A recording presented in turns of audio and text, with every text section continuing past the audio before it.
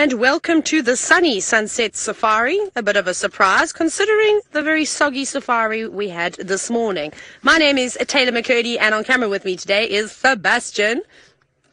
And we are not wet today. Voila, we are a little bit damp because we're now sweating. We just can't win, hey Seb?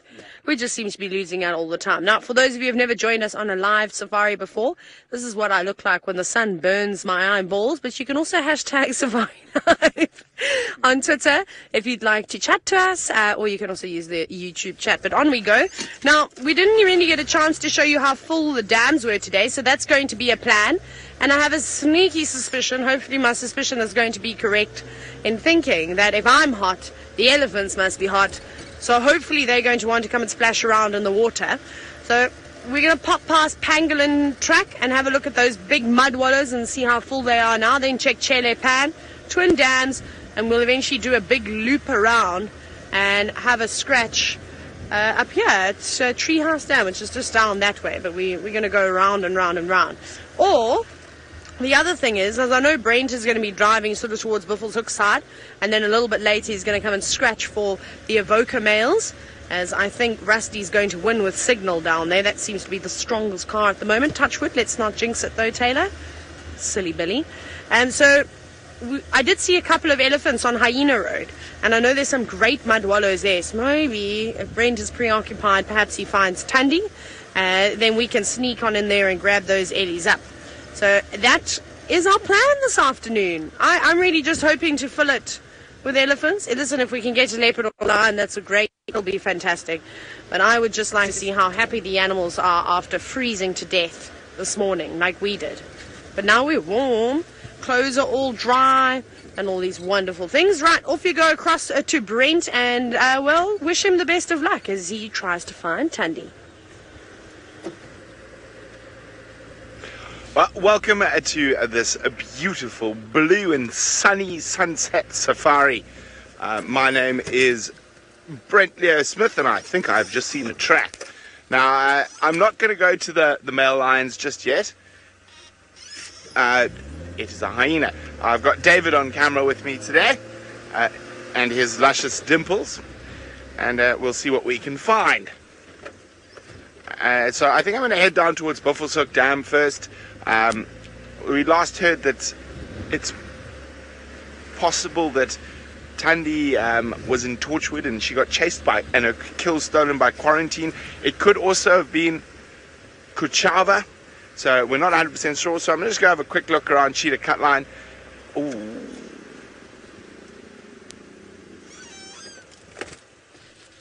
Oh, that's not good. I've just heard Tundi was seen crossing from Djuma into Torchwood after drive this morning, but we've got a beautiful bird.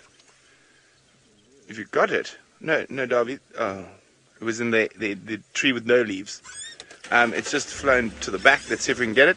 It was a Paradise Wider, very pretty bird.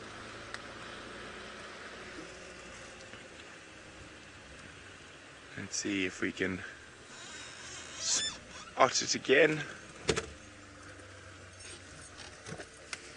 Unluckily not. Okay, let's keep moving. Okay, so I just heard that Tundi was actually seen crossing, well, not seen crossing, was seen in Torchwood by Aubrey after we finished drive this morning. So that's very interesting. Now, no sign of the cub with her, which means the cub is probably still inside Djuma in those thickets, so we might take a little double around Galago Pan. And then as it gets cooler today, we'll head down towards where the Evoca male lions are.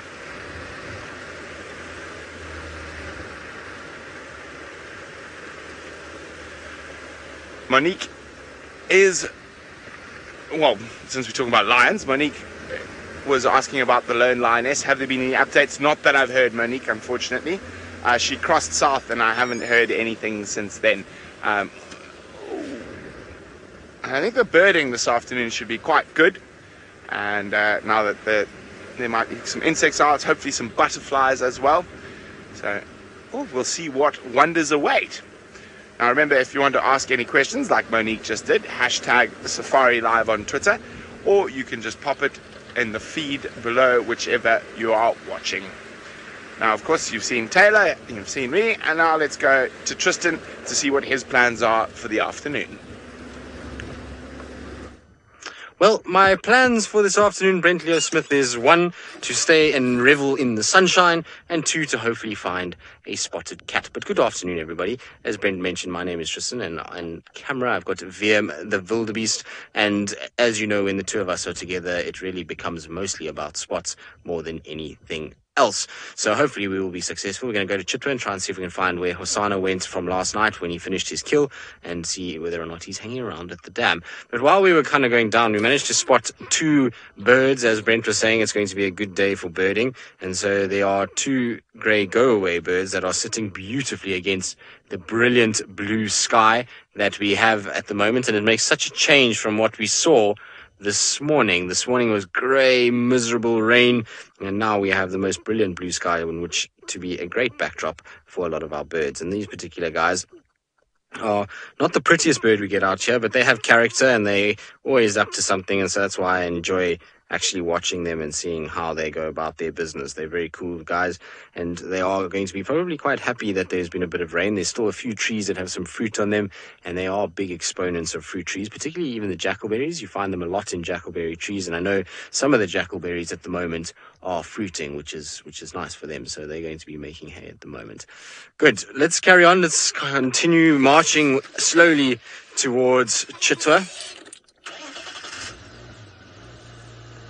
So, Paul, we don't have any rain totals for Djuma itself, but from the gate, which is pretty much on Djuma's northwestern point, it was 20 millimeters of rain, which is not very much as it looked like. And then south of us on Nkoro, there was 20, and then through the rest of the river, in 40 and 19, so everyone got roughly around the mid-20s up into the 30s, so it was a pretty even spread.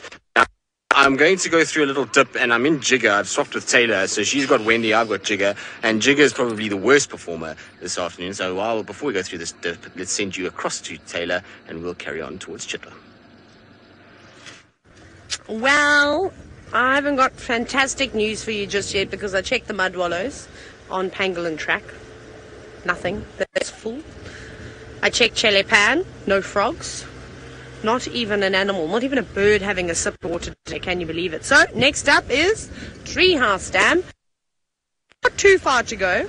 We're just on the start of Elephant Carcass now, and then we jump over Weaver's Nest, and then we carry on, and then we get to Treehouse Dam. But this is a really good area. This is often where we found Hosanna and this drainage line. We've seen Tundi here quite a few times, in fact. So I suppose we can't give up. And on a hot day like today, with all the different dynamics that are going on with, the leopards and lions, Tundi creeping to the east, hiding away. Then we've got Shadow and her youngster disappearing. We've got a kudu, though, that hopefully won't act like the leopards and disappear. No! Oh, are you kidding me? Huh. Well, yeah, that was a kudu, everybody. I promise. How's my luck? Amazing. I'm winning on safari. Anyways, we'll just, same as this morning and the day before that and the day before that. So we'll just carry on. So everybody seems to be a little bit nervous to be around. I don't blame them. I wouldn't want to be anywhere near those Avoca males at the moment. If I was a young lion or a lioness with youngsters, I wouldn't want to be a female leopard with a young cub at the moment, with Hukumuri prancing about, causing fights. I mean, did you guys all see the pictures of the Anderson male? Got a nice hole in his lip and a hole in his ear.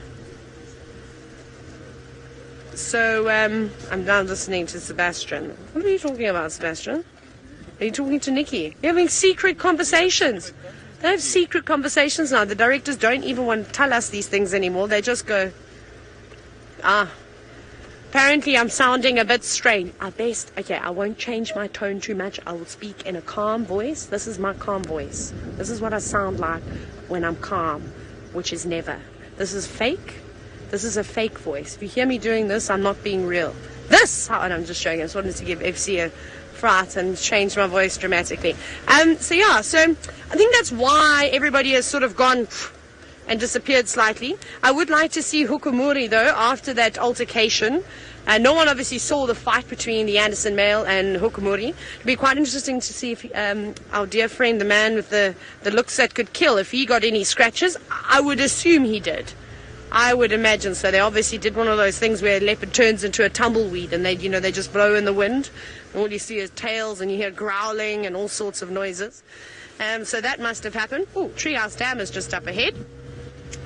And then I've heard whispers in the wind say that the Birmingham boys are on their way back up north. Apparently, they are in Mala Mala at the moment. 3 of them. So that's exciting. Are they coming home? Have they heard what's going on in the north? They're coming to save the cub of the Nkuhumas, protect the Styx pride, and perhaps just pop past for a cup of tea with the Torchwood pride, because I don't seem to spend much time with them anymore either. Oh, look at all these creatures. Hello, creatures. Shh. Goodness, yeah, I think you're being a drama queen. I see you every single day, Blacksmith Lapwing. No need to alarm like that. Well, there's the terrapins that are actually more entertaining than the Blacksmith Lapwing. Thank you, Seb. I was just having a word with that bird. But there were about 30 other terrapins of varying sizes. There it goes. Are we going to do turtle diving again? Remember we did that one day at Buffelshoek Dam? Going in low. Is it going to do a push off? Maybe it's going to do... Oh, it's waving first. Waving to the crowd this afternoon.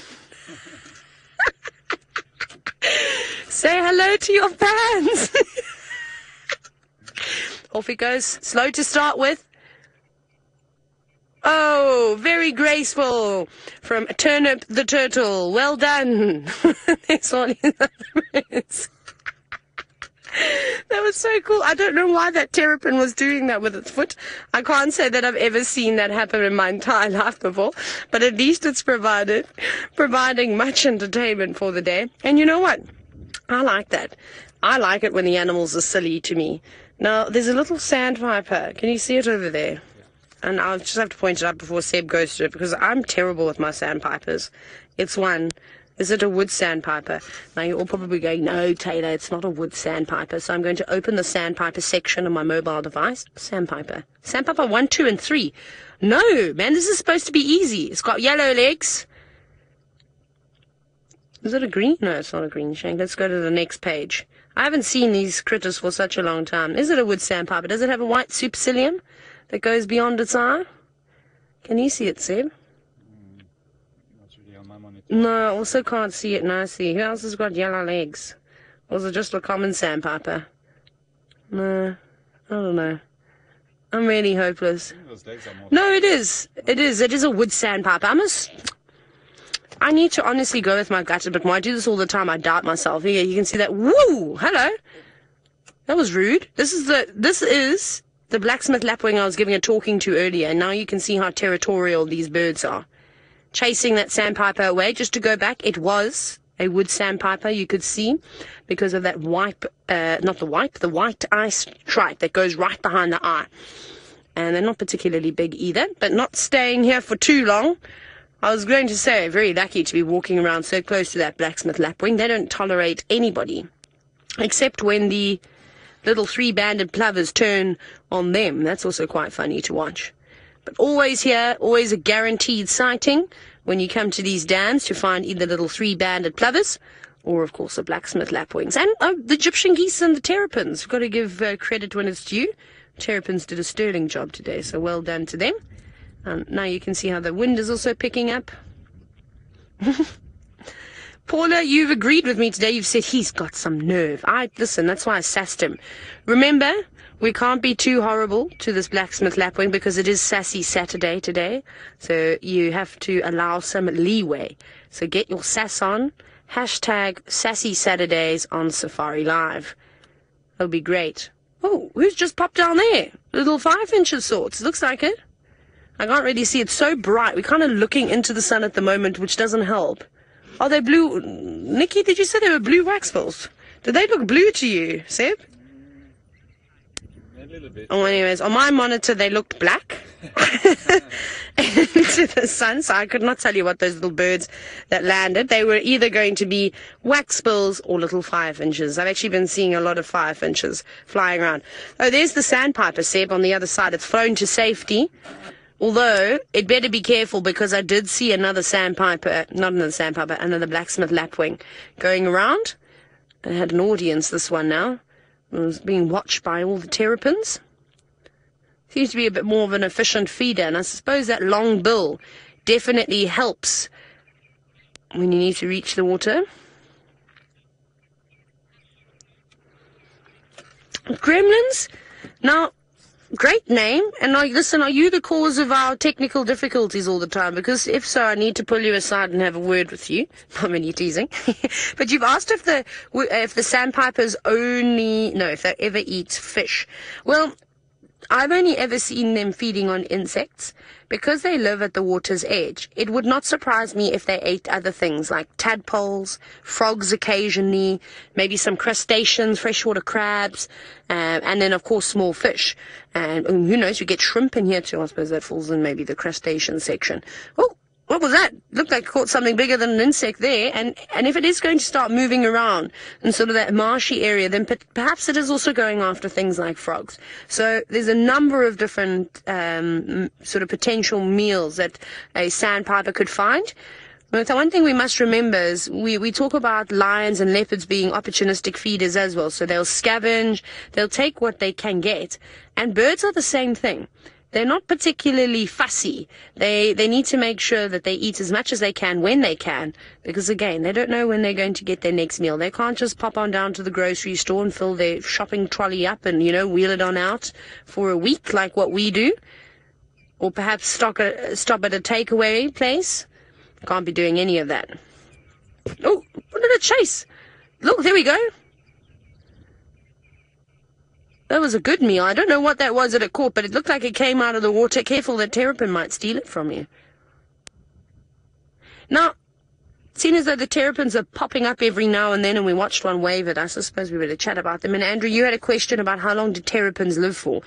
I haven't got a clue, but I know that tortoises and turtles can live for a very, very long time. So the leopard tortoise can live just shy of 100 years.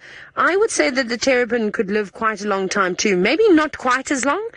Maybe between 30 and 50 years or so. I don't have a reptile book with me, so I can't actually have a look. But maybe you can help me, Andrew. Perhaps you can check me up. Maybe have a look at the various terrapin species, and we can see what the average age is. I mean, what age does a turtle live to in the States? Obviously, we don't. This is the equivalent, a snapping turtle. I mean, they get monstrous. I've seen some huge pictures of the terrapins. So you can hashtag Safari Live or tell us on the YouTube chat. Now, you saw how those terrapins were lurking on the edge as that sandpiper was moving about all stealth-like. And Kathy, you've just asked, would a terrapin go after small water birds? I would not put it past a terrapin. I really wouldn't. Imagine a young, inexperienced chick, and you've seen some of those big ones that, lurk in the waters of Buffelshoek Dam. And if Brent's on his way there, perhaps he's going to find the Loch Ness Monster equivalent of a terrapin down that end. And we can show you how big they are. So I'm sure some of the bigger ones, yes, perhaps they will. I haven't seen it, but again, I don't write off anything anymore.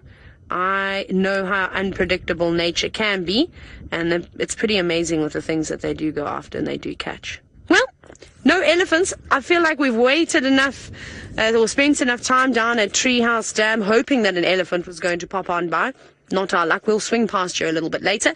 Off you go to Tristan, who's managed to beat off the gremlins, and I think he'll be close to arriving at Chitwa. Well, we are close to Chitwa, Taylor. We're very, very close indeed. In fact, we're on Leadwood Road, just going to pop out onto Cheetah Cut Line very shortly. And we did have a brief view of a leopard tortoise, but it went scurrying off into a thicket where we couldn't see it again. So we decided not to worry it and not to disturb it in any way. So hopefully that will be a good sign. We've had one type of leopard. Now we need to get another couple types in the form of the actual cats themselves. So that's going to be the plan, at least. I believe there was tracks for Tandi was actually seen this morning after we closed down, going into Torchwood from Djuma, but it'll be interesting to see if she comes back again. Maybe she has a kill and she went to go fish the cub. That'll be nice if that's the case. So we'll just have to see how that plays out. I think Brent's going to be on those tracks.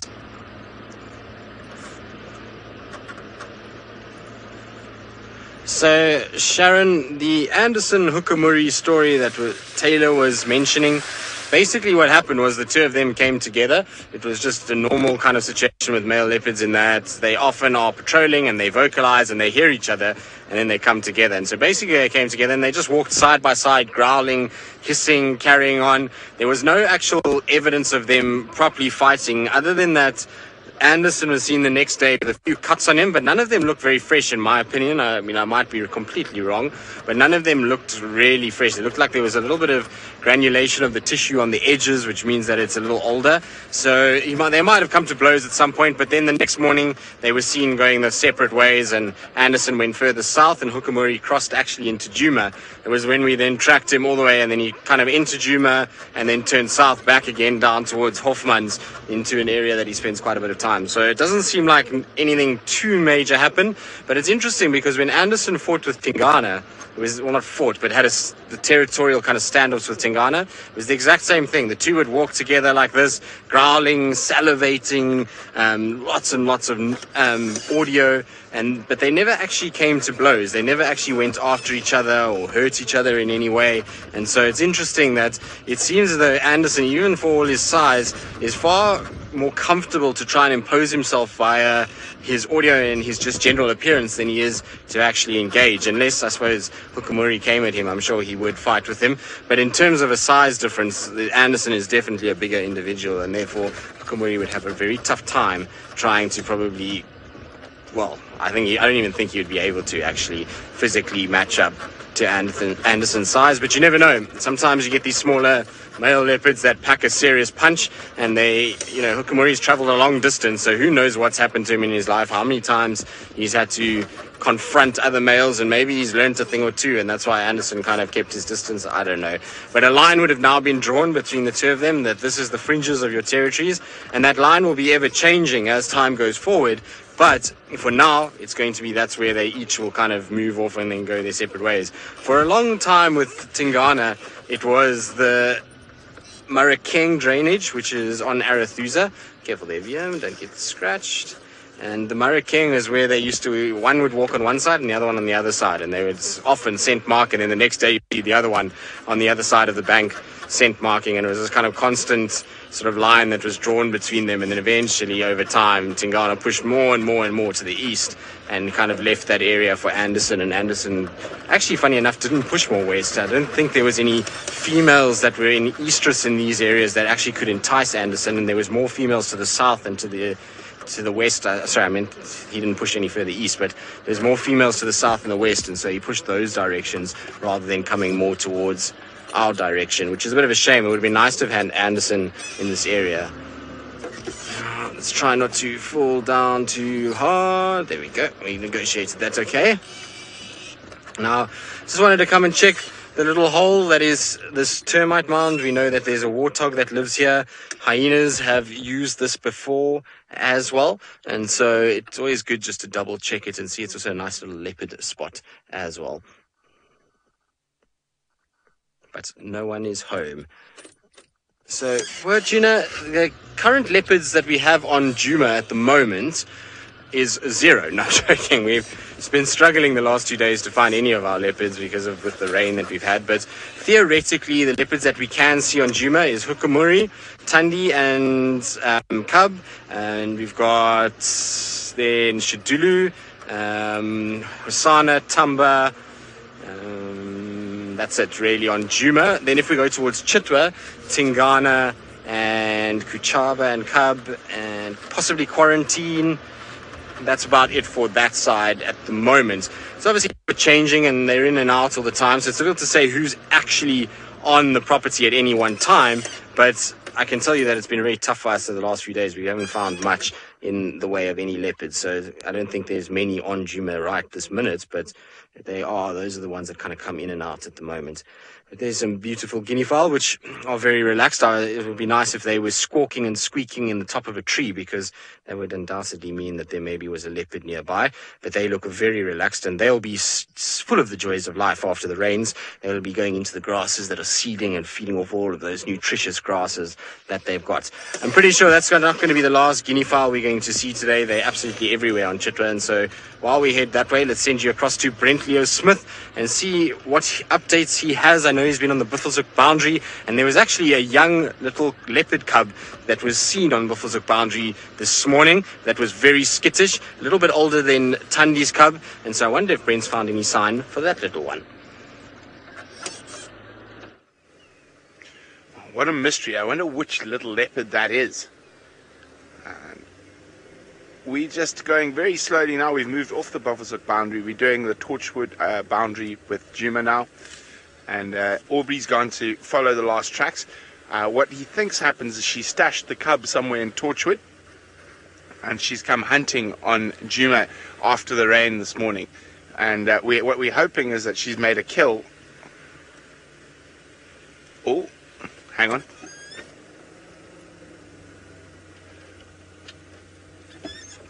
Wild dogs. Apparently, a visitor coming in to visit someone in Buffelshoek saw wild dogs very close to the gate. We were close there now. We didn't see any tracks. It sounds like Taxon's going to go check, so I will keep my ears open. That would be exciting. I know Tristan, how much Tristan loves the leopards, but I would drop a cat for a dog any day of the week. And that also includes in pets. I'm not a big cat pet person, but I do love my dogs. It's always amazing, though, that cats seem to know that you don't like them, so they come all rub themselves on your legs.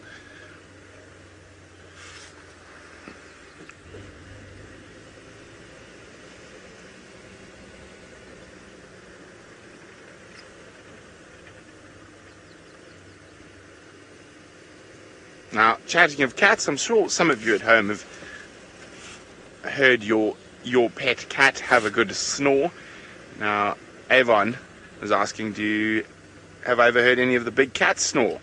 Yes, I've heard lion snore, I've heard leopard snore. We heard cheetah snore. I think we have heard cheetah snore in the Mara as well.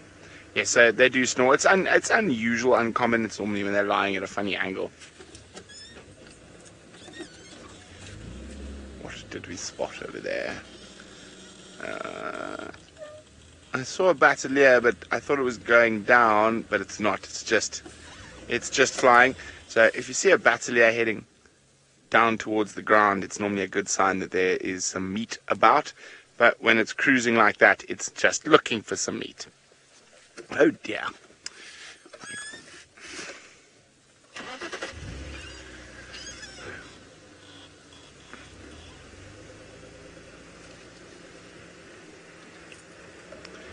Okay, now I think to answer the next question, I'm going to have to draw a map in the sand to explain how far Mala Mala is from Djuma. Actually, no, I don't. I think I even have a map. I do have a map. Let me find some shade so Dave doesn't have to deal with glare. Oh, that map doesn't really work, does it? It's too small.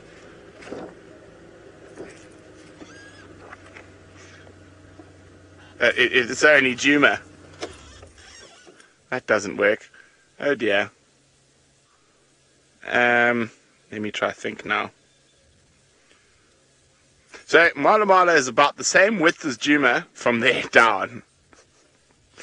So it's that much. But I'm joking. So that's about 4. So it depends. Mala Mala is a massive area. Mala Mala is 14,500 hectares. So I don't know whether the Birmingham's are north of the Sand River or south of the Sand River, but the closest boundary as the crow flies from us to Mala Mala is about 3 kilometers, but it could be as far as 15 kilometers, just depends where in Mala Mala. The one thing about the rain, the flies are out. and someone who's definitely going to be swatting at flies because she is with animals the flies like to buzz around constantly. Hopefully not, because I've said many colourful words to the flies today already and clapped my hands at them, so hopefully that'll be enough to warn them. But I totally get what Brent is saying, is that unfortunately every time the buffalo come through, my goodness, do thousands and thousands of flies follow in suit.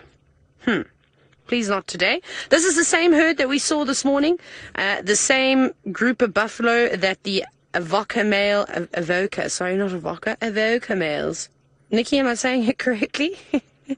I'm just checking. I just want to make sure that I'm pronouncing it correctly. Brent doesn't like it when we say avoca. He says we must say avoca. I feel like if I say avoca, I also need to drink my tea with my pinky sticking out. Anyways, I have a South African accent, so I do apologize if I say avoca every now and then. And so what I was going to say with that, it's the same group of buffalo that they snatched some buffalo up. Now, I was chatting to a friend of mine, Gary, who is he's on safari at the moment, and he said to me that when he went into the lion sighting a little bit earlier, they actually found some baby hooves, so like some really small ones. So it's quite interesting because there's no carcass that they're feeding on. They obviously disappeared into the thicket and into an area where we didn't have any signal.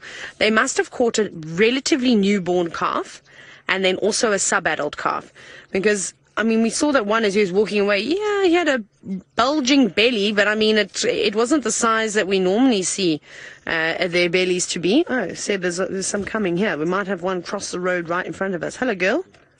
We're just waiting for her. Hello, big girlie. So, quite cool to see, in fact. Quite interesting. So they had 2 buffalo snacks. Hi. Walking right past us. She looks like she could be bearing a calf. She's got a big belly. And they seem to be dropping at the moment.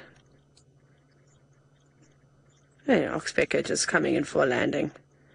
She's very relaxed too. Not flustered by us. I think she's a bit on the warm side at the moment. She seems to be trying to cool herself down. She's just stopped in a patch of shade. Where are you going to go and drink tonight? This is what we want to try and figure out, everyone. Shall we play a guessing game? Let's do that. Where do we think this herd of buffalo is going to go and drink? Are they going to go to Treehouse Dam? I'll give you some dams that are in the area. Are they going to go to Vuyatela Dam, where the dam cam is? Are they going to stretch all the way to Twin Dams, or perhaps just pop past Pangolin Track and visit Chele Pan? What do you think? Oh, she's browsing. Here we go. Hashtag Safari Live. Let's have some guesses coming through. Here's something that we normally only see buffalo doing in the winter months, and that is browsing on that tree. This is quite cool to see, in fact. 95% of a buffalo's diet is, in fact, grass. Normally when the times are tough, or I suppose if they're feeling a little bit on the ill side too, you can watch them browse, which is quite cool. And our little friend Aiden, who's only 6 years old. Aiden, when are you turning 7? When can I go, my little friend Aiden, who's 7? I'm excited for that. Let me know when your birthday is. You're wondering what these buffalo actually ate. Well, they eat a bit of everything. Mainly grass, like I said. And then they do love to eat round leaf teak. But that one looked like it was eating a russet bush willow. A small one. Hello? All the girls. All the girls have come for a tea party today. This is a young cow here on the right. What are you looking at? Why do you look so nervous? Come stand by us. Just don't bring your flowers. You hear that noise she made? What's wrong? You're a bit distressed. I'm sorry. You having a bad day? Would you like to talk about it? Yes? Having conversations with buffalo, as you can see. I thought she'd said something to me. Sorry, Nikki. I was too busy being silly. What does can I please have all that information again? Now, as we stare at the buffalo's horns, Carla has asked if they are hollow. They are not hollow, in fact. There's actually a bony protrusion that goes right the way through them. You obviously can't see. And the darkness that you're seeing on those horns is a keratin sheath. Hey, big girl, they're all listening to us. Am I giving the correct information, Buffalo? Is that true? Or am I fabricating? Am I telling stories again? Raise your head if you say that's true. Well done. So clever. So there we go. You can't really see, but there's that's a bony protrusion there. It's just covered with hair and skin at the moment. And that's the base of the skull. And with the males, they get that massive boss. When the girls lack that completely. You just got a horn up the bottom, didn't you? Got told to keep on moving. She keeps looking over her shoulder. Who are you missing? You have somebody else that you're waiting for? I wish I could talk to them. Goodness, can you imagine the conversations I'd have with these wonderful animals?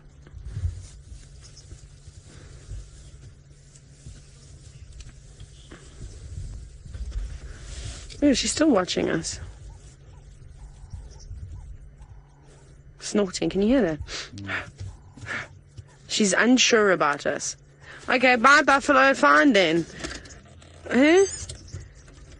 And now they've moved off. Do we smell like lions? Oh, actually, Seb, remember I said I think we may have driven through lion dung this morning?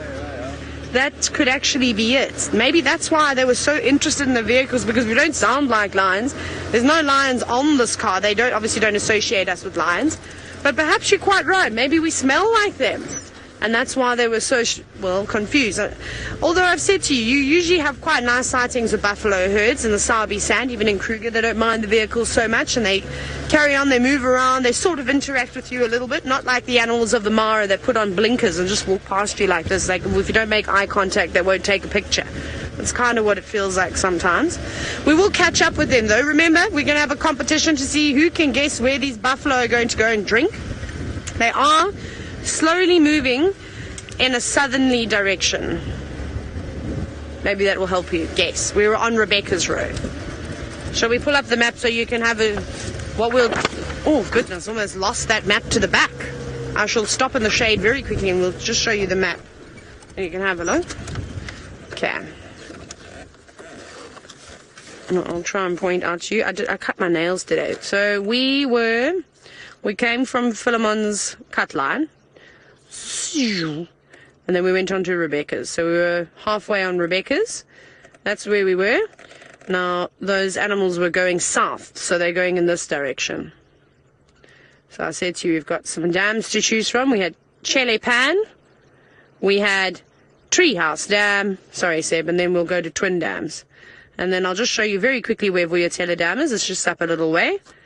In the complete opposite direction. I have to go north to get there. So it'll be quite nice to see. I mean, we could all be wrong. Maybe they turn... Nikki wants to know what's that. Nikki's directing today. It was a bird.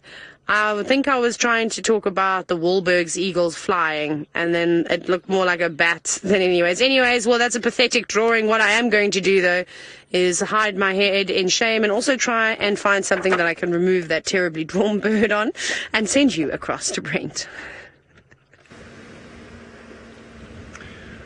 Welcome back. Unfortunately, no sign of Thandi coming back onto Djuma, so she's still on Torchwood. I will keep an ear out to see if Aubrey's got any updates for us a little later. In the meantime, I'm just going to slowly move towards Buffelshoek Waterhole to see what's happening around there. And maybe there'll be some eddies who are headed for a swim in the hot weather. Now, strangely enough, I think we're going to struggle for elephants in the next little while after the rain. I think they might do a bit of a disappearing act.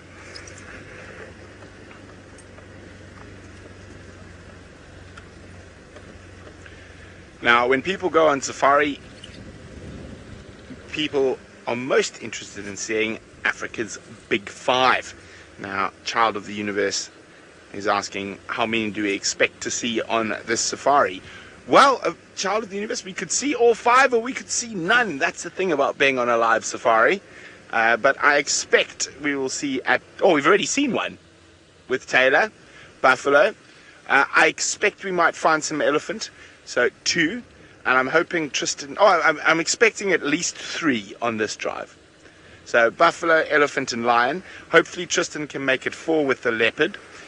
But unfortunately we don't show rhinos.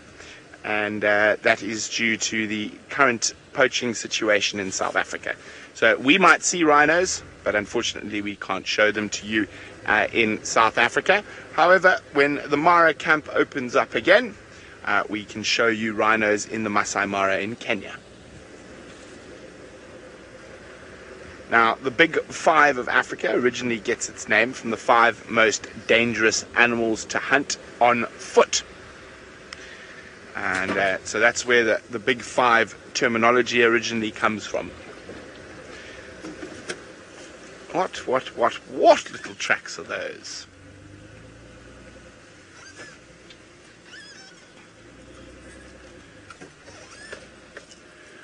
Warthogs.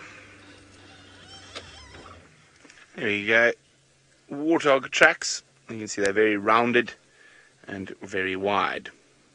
So little piggies have been walking down the road, and we've had them wallowing in the little waterhole we just drove past, but they weren't there today. Now, I don't know what the temperature is now. I'm guessing it's probably around 31, 32 degrees Celsius, which is around 80 something Fahrenheit, maybe. Can't remember. But at 88, there we go. Thank you, Nicola. Nicola's in my ear. And so we're coming towards the end of summer, so it actually should start cooling off now. Our hottest time of the year, Andrew, who was asking about how hot it can get, is normally January. February can also be hot, but when it's really hot, it is not uncommon for this part of the world to hit 41 to 45 degrees Celsius, so over 100 Fahrenheit. Actually, it was a couple of years ago where I was at this Buffelshoek Dam where we're heading to right now, and we were filming elephants, and it got so hot the camera just turned off. The camera just went, overheat, overheat, warning, warning, ban. So we actually couldn't even broadcast that. It got so hot that the cameras decided to turn off. Those were the old UXs though, the old bigger cameras. These little cameras seem to handle the harsher conditions a bit better. But if they do sit in the sun like any electronic, if they get too hot, they switch themselves off so as not to damage themselves. Oh, we got some more warthog tracks, this time heading in the opposite direction. So maybe there might be some swine around the corner.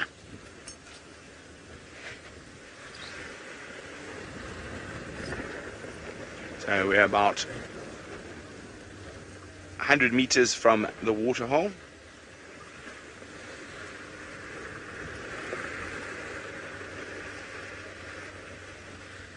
Hello, Tesla, who is, a very big 7 years old. And Tesla, you are very, very observant. Tesla wants to know, where have all the zebra and impala gone? Well, Tesla, the impala are here. They're somewhere here. We should find them. I'm sure we will see them at some point on this afternoon's drive. But the zebra have gone to the north of us. And they've gone there because there's very good grass for them there.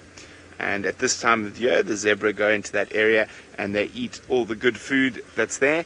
And then as it gets drier, the zebra will actually move back to here. So we should start seeing nice groups. What are we now? End of April into May is when the zebra come back. It doesn't mean we might not see 1 or 2 zebra, but the bigger groups of zebra are only going to come back normally around then. And we have arrived at the spot where my went off because it was so hot 2 years ago. But unfortunately, there are no elephants 2 years down the road, but there are a few hippopotamus in the water.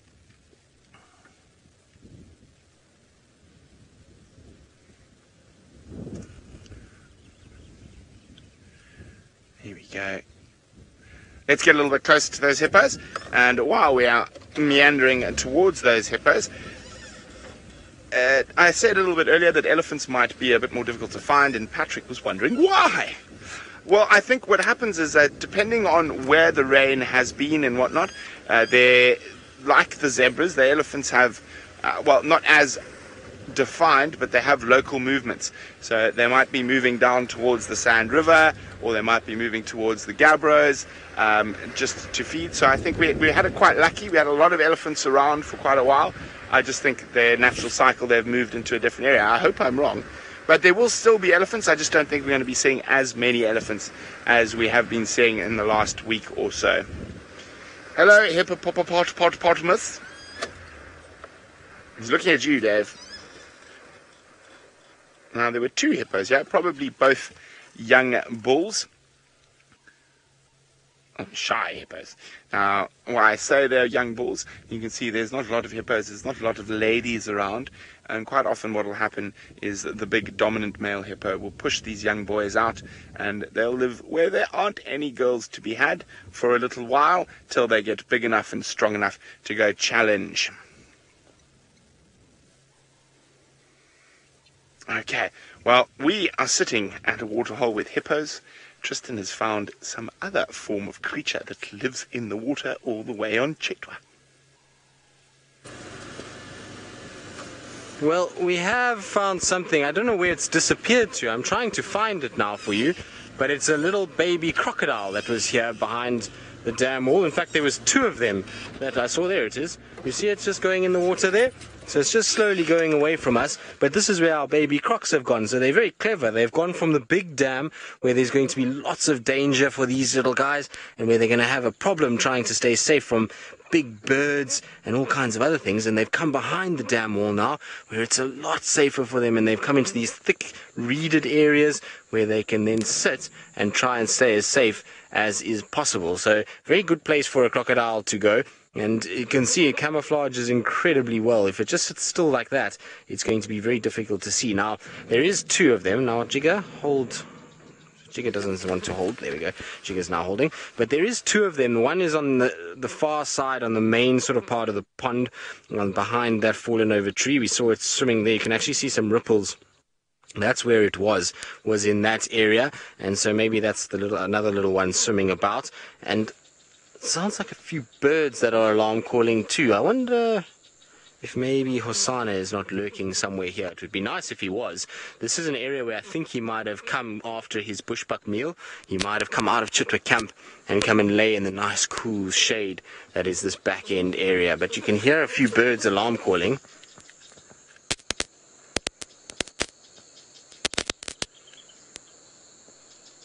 Vevi, it is a baby croc party in the kiddies pool. They've been given free reign of the kiddies pool, and they are certainly using it to their advantage. And it'll be a great place for them because lots of food that they can get here, lots of little frogs, insects that they can grab.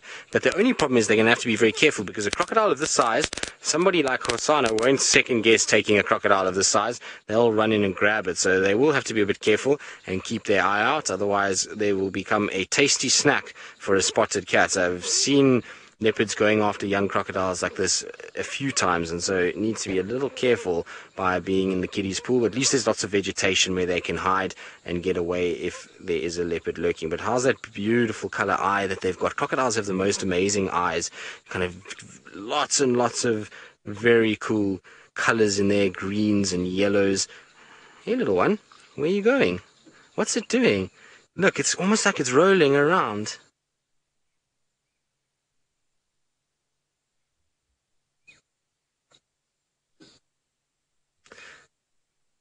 So Taylor McCurdy wants me to try and wrangle a crocodile. Now, Taylor, I have a firm belief when it comes to these things that they should not be played with. So crocodiles, monitor lizards, frogs to a degree, snakes, I don't go and pick up impalas and I don't pick up leopards, and so I don't pick up any of the others. It's just puts that animal in unnecessary stress, and that's why I don't like doing it. So I'm not going to be wrangling any crocodiles today, but the birds are going crazy, so I want to just quickly check what is here. You never know, maybe there's something interesting that's in this area. We'll come back to our little crocs because I wonder what they're doing by kind of filtering. They're almost like shaking in the mud there. I wonder if they're trying to sort of disturb some frogs to get to them. Now this is where the birds are making a lot of noise. Maybe it's a snake. It's good weather for a snake after that rain that we've had. This is actually a great place for a python, funny enough. There's a hornbill. Let's just stop and see. When there is a snake and birds are around, they'll mob the snake and they'll go and they'll flutter their wings near it and they'll try and make a noise, but there's definitely a disturbance somewhere up ahead of us here. So I'm just trying to see where the majority of the birds are. They're in where the hornbill, just to the left of the hornbill, and kind of looking down. Hold on, let me get my binoculars out here and have a little look around. Sometimes a pair of binoculars is a great tool when searching for things like snakes, because they allow you to kind of just see past vegetation a little bit, and you can get that little sheen of the scales sometimes a little closer and you can pick them up. But I don't see anything. Maybe what we need to do is just try and go round and onto the top side there. There's a nice little kind of platform up there that we can get into. The only problem is I don't know how good this crossing is going to be. I think I'd probably prefer to go around the other side to check it. This crossing has become a little bit dodgy, and so let's rather do that. And while we do that, let's send you across to Taylor McCurdy and see what her plans are from the buffalo and whether or not she's going to have any luck trying to look for those wild dogs. Tristan, you won't believe it, we were actually just talking about wild dogs, funny enough. I said, should we annoy everybody and find wild dogs today? I know Brent will be a little bit sad. I think if I found wild dogs today, I'd look at them for 5 minutes and then maybe call him in. Just because I know it's been such a long time since he's seen an African painted wolf, and they are indeed his favorite animal in the whole wide world. So, you know, sometimes I'm nice, but I haven't found them, so we can't be saying things like this just yet. Anyways, we'll scratch around, and hopefully between the two of us we'll be able to find some. I'm still on my mission for elephants. I don't know what I've done to the elephants to deserve this kind of behavior from them, but I thought I was always quite nice to them and spoke to them politely and, you know, greeted them. Oh well. We're going to look for them, we'll check. We have just, what road are we even on? Balanites Road? I think this is Balanites Road.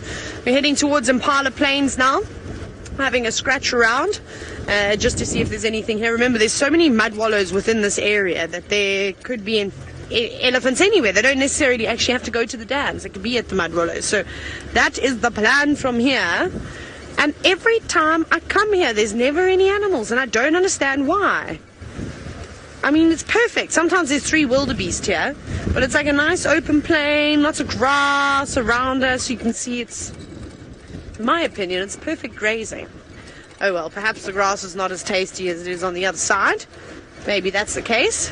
So we'll head down towards the western boundary, have a little check there, check a couple more pans, maybe even check Sydney's dam. I wonder if Sydney's dam actually has water in it now. We might try and have a look if the gremlins don't fight us off.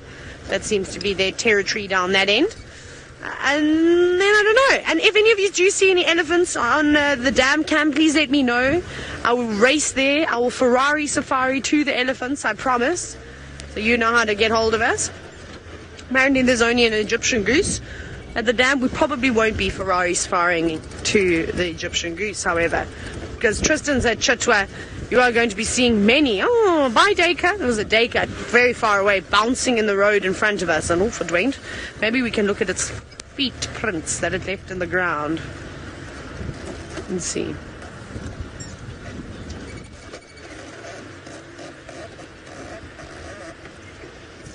Oh, wow. Wasn't a bad guess of mine. Djuma Junkie. I'm going to jump out here very quickly. Thank you so much for getting back to me about the terrapins and their lifespan. You said that they live between 30 and 45 years. Fantastic. I think I said they lived somewhere around there. So that was quite cool. Good guess. These are freshly placed Dacre hooves. No Dacre, though. Yeah, you can see. So remember I just said to you it was hopping on the road? It leaped quite a massive distance. I'm going to show you. Check this out. So yeah, obviously it was running. I can see footprints down the road. Now, as we know, a lot of the times when antelope get into a bit of a sprint, they can bounce really quite high. So here's a set of 4, as you can see. And then look how high and far it's leaped. And there's the other ones over there. I mean, that's probably 1.5 meters or so. Maybe, yeah, about 1.5 meters. That's pretty cool. That's a big jump. The one back here is even further. This is about 2 meters behind us, in fact. Crazy. So, quite easy to see how a Dacre can, in fact, outrun a pack of wild dogs quite easily. I'm going to get in the car because I can hear a vehicle coming around. And that's what we saw the other day, which was pretty spectacular, was with Craig. And he actually couldn't believe his eyes, how high that Dacre was jumping. Clean. It could have jumped clean over the car if it needed to. It also could have jumped straight over that fence that the Inyalas jumped over. They jumped into Vuyatela Lodge to get away from the dogs. I don't actually know how far a Dacre could leap in sort of lengths. I mean, we look at Impala and they can do about 10 meters, 30 foot. I'm going to say a Dacre at full tilt, probably jumping 5 to 6 meters in length quite easily, and probably about 2 meters up, bouncing. Pretty easy. That's amazing. Now we'll keep scratching here.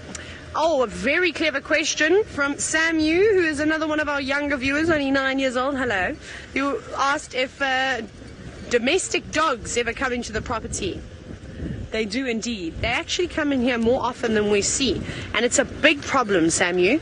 So the communities and cities and towns are not too far away from us. Yes, we have an electric fence around here, and there's nothing all the way till the border of Mozambique. And then you get obviously into the Kruger National Park, so there's no fences, but there is a fence around the Sabi sand, then going to the Manuleti and the Tumavati, or Thornybush and Tumavati.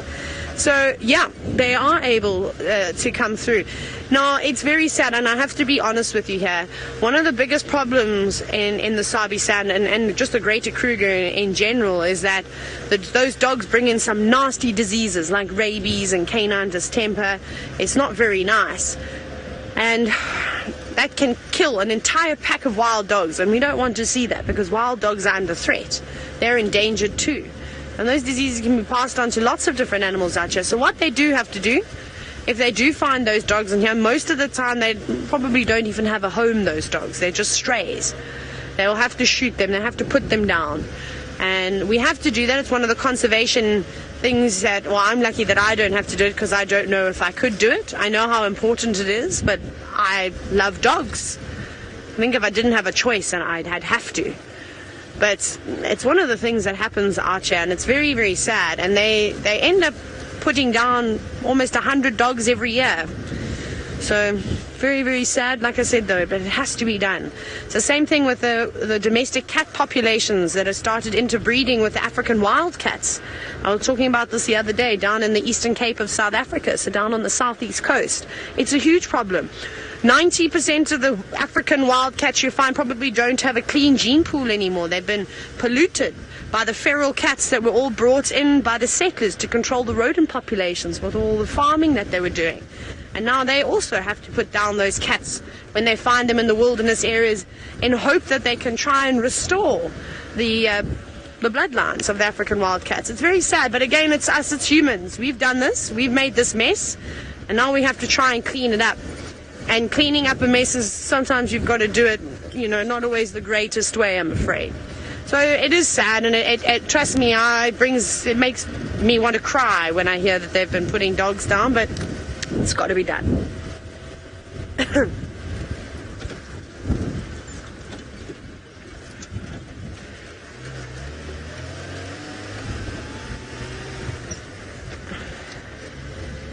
Now, Kobe, who's 15 years old, and I know you're quite keen on learning all the ins and outs about wildlife, you've asked, do I think the white rhino population will go extinct since Sudan, the northern white rhino, passed away? Yes, of course, but I don't think it's directly because of him. It's, again, not me. I'm not doing the poaching, but people, humans. We are the biggest problem. We really are, and it's so sad that in this day and age we're still watching animals go extinct right in front of our eyes. I think if I ever have children one day, Kobe, I don't think that they'll see white rhinos, to be honest, unless it was maybe in a zoo. I don't think we're going... I don't think that there's going to be a lot of animals that I don't think my children, if I do have children one day, will be able to see, sadly. I'll have to show them pictures of me with a rhino taking a selfie, or perhaps when I've done some conservation work. So very, very sad, isn't it? It's not nice. Hello.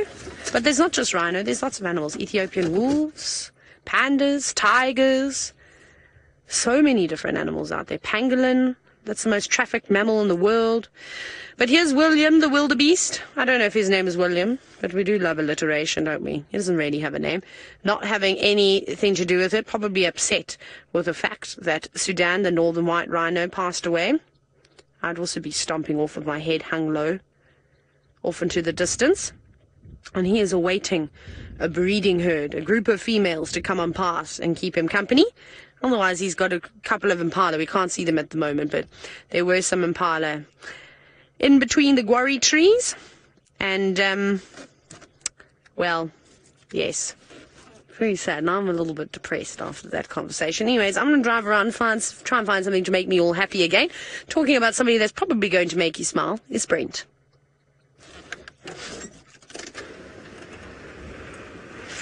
Well, hello, welcome back.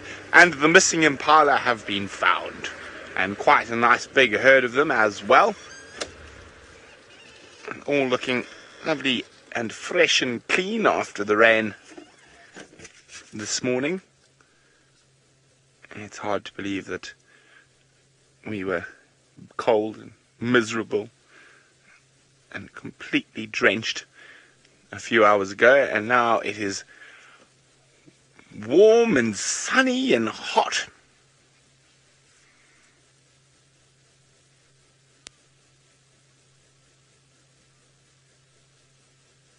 Impala in the shade. Nice big herd of impala around here. Now there's a couple of these big herds on Djuma. There's one here around Sandy Patch that moves through to Impala Plains, and the other big herd that's normally around Quarantine.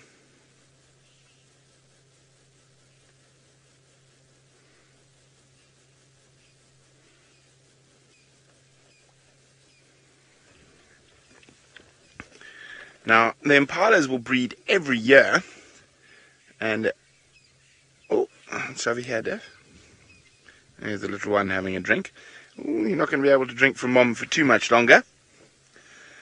Sheila was wondering, do the animals have a biological clock like humans do? Now, Sheila, I'm not sure what you mean. And, well, yes, but as soon as they come into estrus, they will mate almost immediately. It's a lot less complicated than human life. And then they get to a stage where they're unable to mate, and then they no longer produce babies. But they normally get eaten before then. And so I'd say they have a biological instinct to procreate, to produce offspring.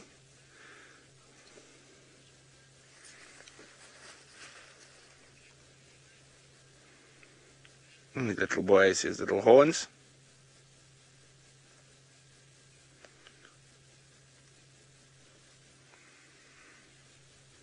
So we've done quite a fair swathe of Djuma checking for any signs of leopards. I just got a call from Tristan on the radio about a report of possible leopard tracks crossing into Djuma. I'm just going to check where Taylor is to see if she's closer than us. Taylor.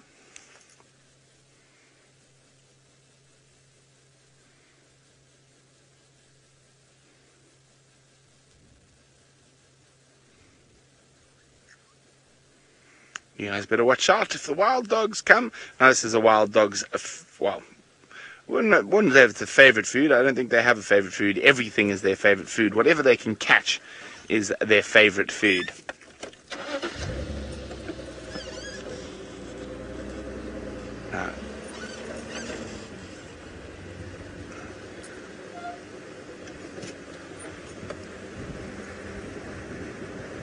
Off it goes, quick little impalas. Vroom.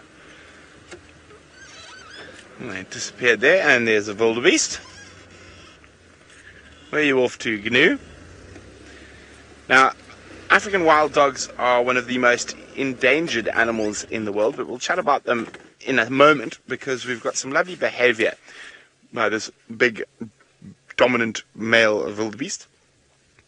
And what he's doing is he's actually scent marking. He's not having a scratch.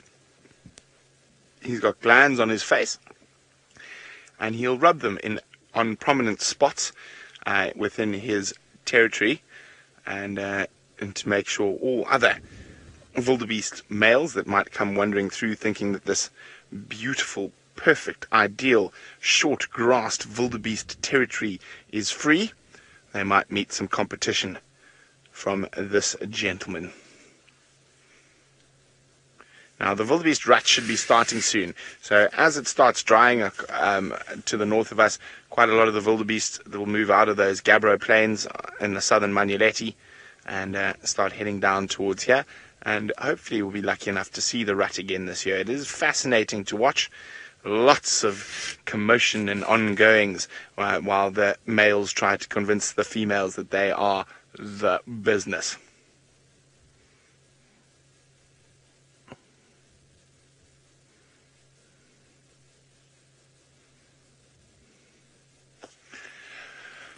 Carol says she always looks around to see if there's a predator lurking when we show these animals. Well, you'll probably find in Kenya that's not a bad idea at all. But out here, wildebeest probably are preyed on less so by the different animals than they are in Kenya. Also, the fact that we don't have those massive herds of them. Well, he's found a nice shady spot. I think he might even have a little afternoon nap there. And looks like he might lie down. Are you going to lie down there? He's thinking about it. He might defecate on his dung midden first, so that's another way he marks territory.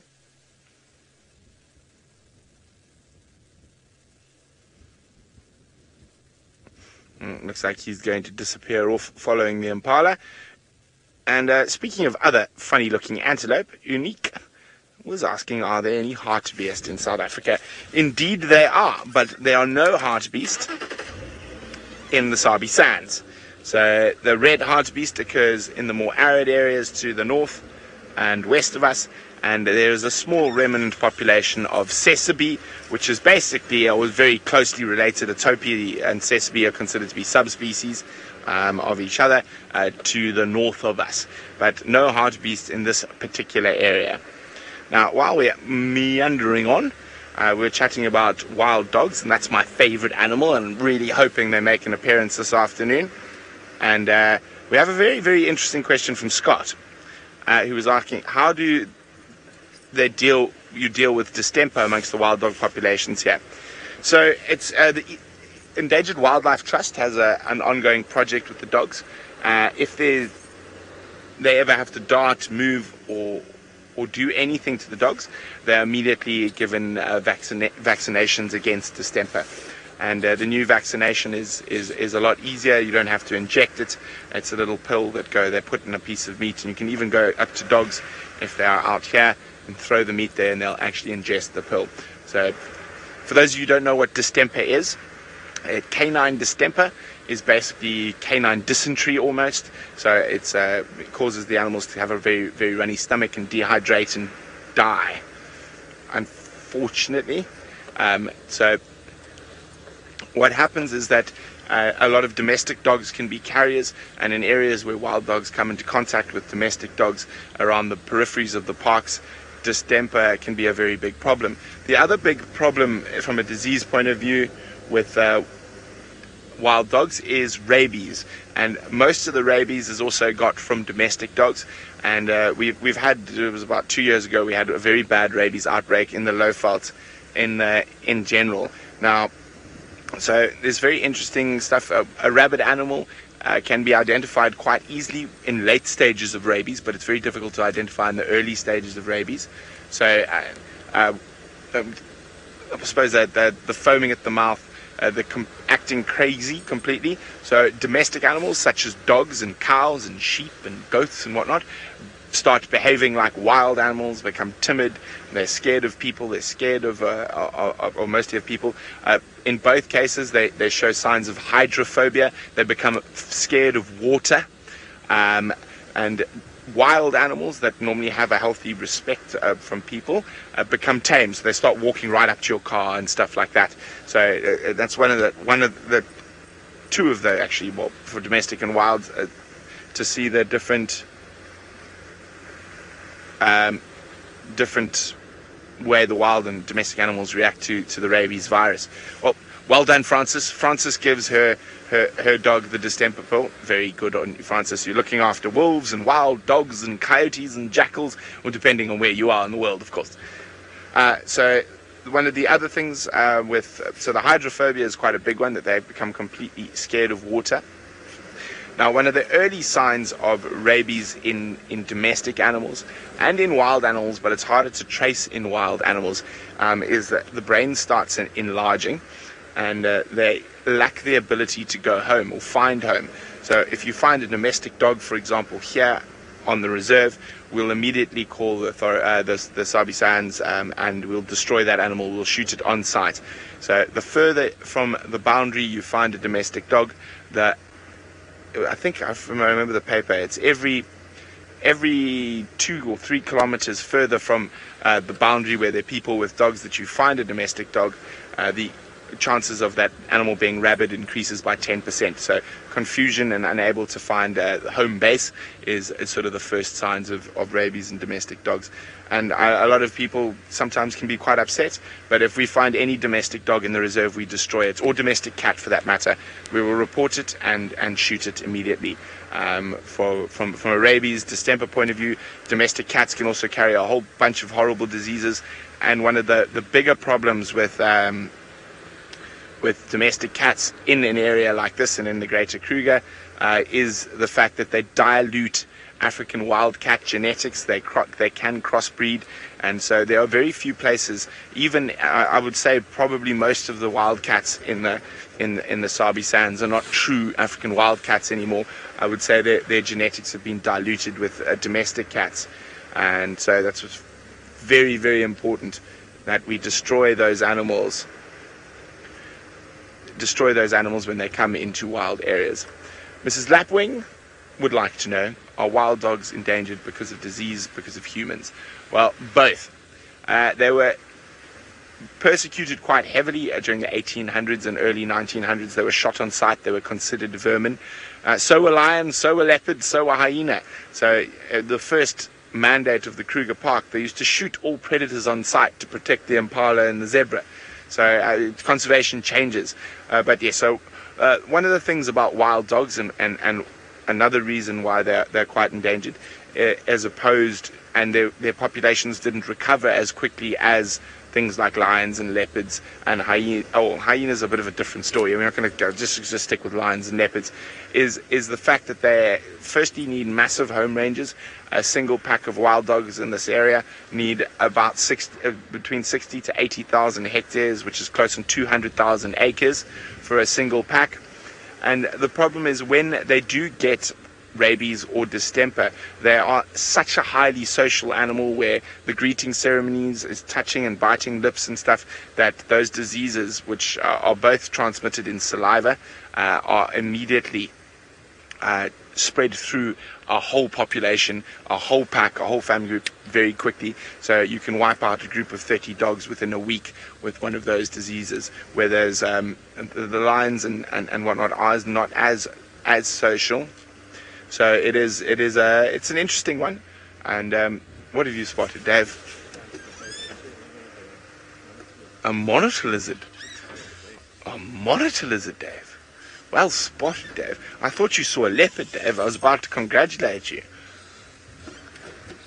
There he is. It's a little rock monitor. Oh, it's a little one. Hello, little baby rock monitor. So we have two species of monitor lizards here in the Sabi Sands. We have the water monitor that lives around the waterholes, and then this is the rock monitor.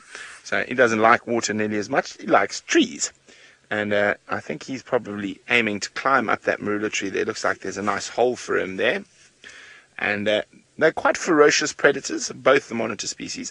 The rock monitors actually specialize in eating things like, well, baby squirrels, more at this size, baby squirrels, baby bush babies, baby birds, baby birds, baby eggs, and you can and birds' eggs. You can see that tongue coming out, and what he's doing is actually testing the air, and that uses his taste almost as smell.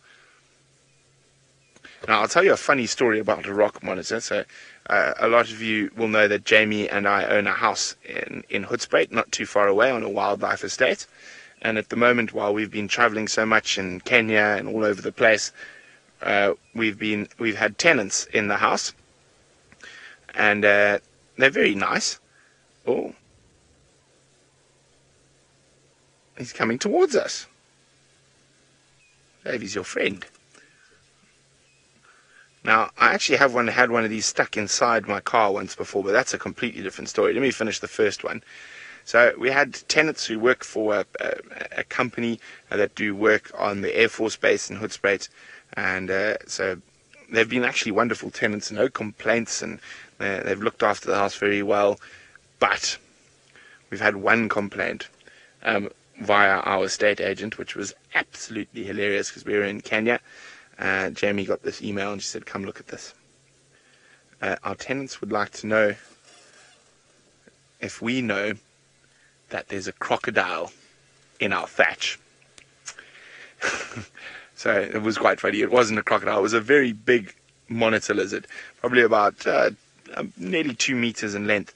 Now, during the winter months, they can be quite a pain in thatch houses because it's nice and warm up in the roof, so they climb in there. They also go into the thatched house roofs to hunt bush babies that also like to live in the thatch, and squirrels.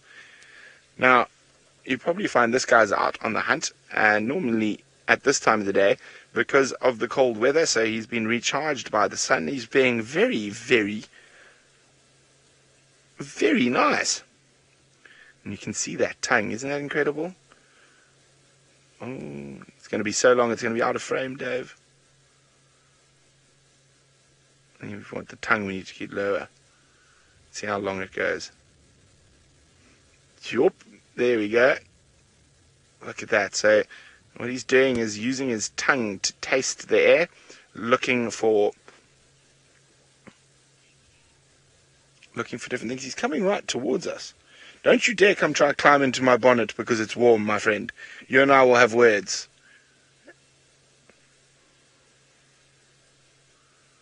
Yes, that's better. You go that way.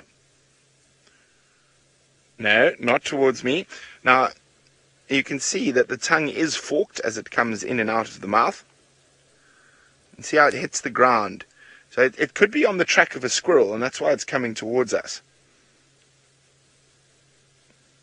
So it's tracking by taste. Mister, don't you come under my car, don't you climb under my car. Sorry, I just don't.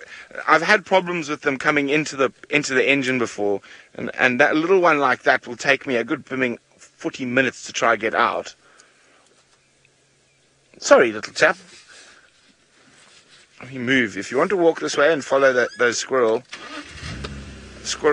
Oh, he went down a hole. Oh, you might even have a hole right there. Let's remember to keep an eye on this spot, because there's quite a few of his tracks coming in and out from that base of the tree. Okay.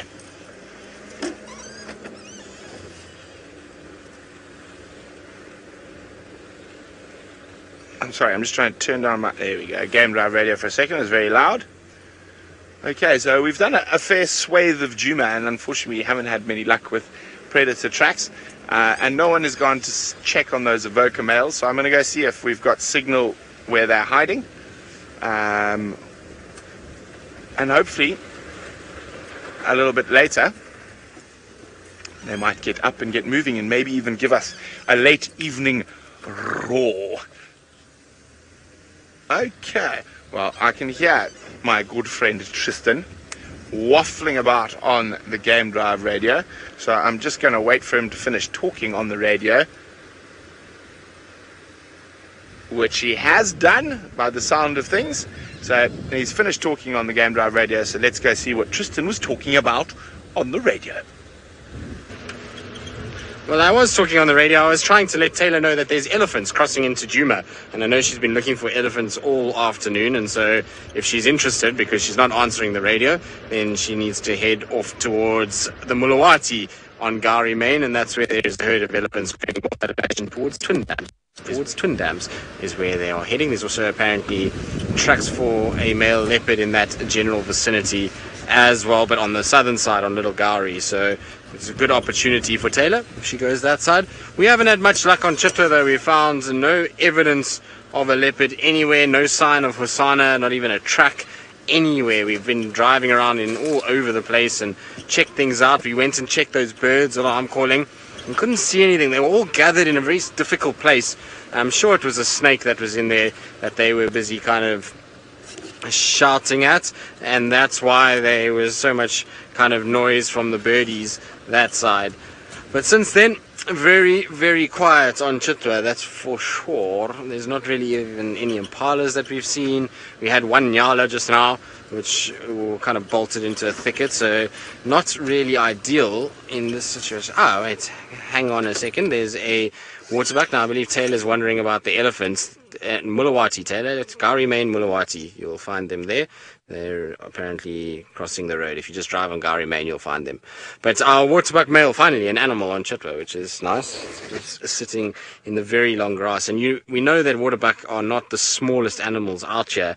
And yet, look at how long the grass sits on that waterbuck. It's close to its nose, and even some of it close to its eyeballs. And so a thing like a leopard lying down in this, unless it puts its head up, you're going to struggle to see them at the moment. So it's going to be a tough few weeks with that. If we get more rain, the grass gets so long and becomes really tough to be actually able to make them out. So we're going to have to keep our wits about us and look very carefully as we go along finding all of these cats. You can see how this waterbuck is very alert though.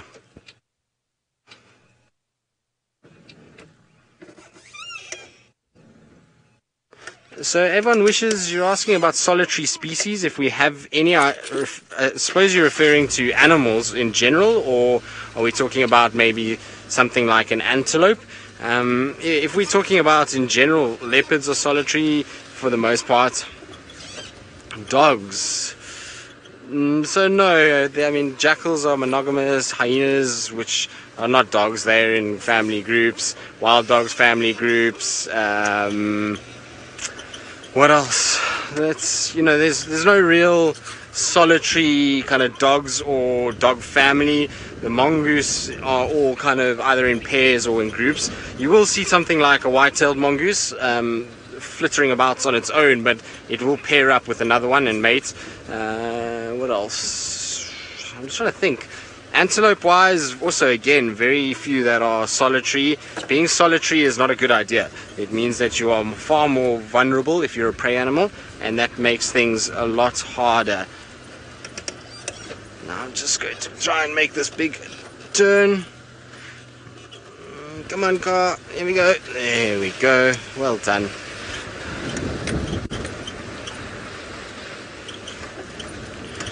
So, Sid, animals affected by cancer is pretty much all of them. So most animals are affected by cancer.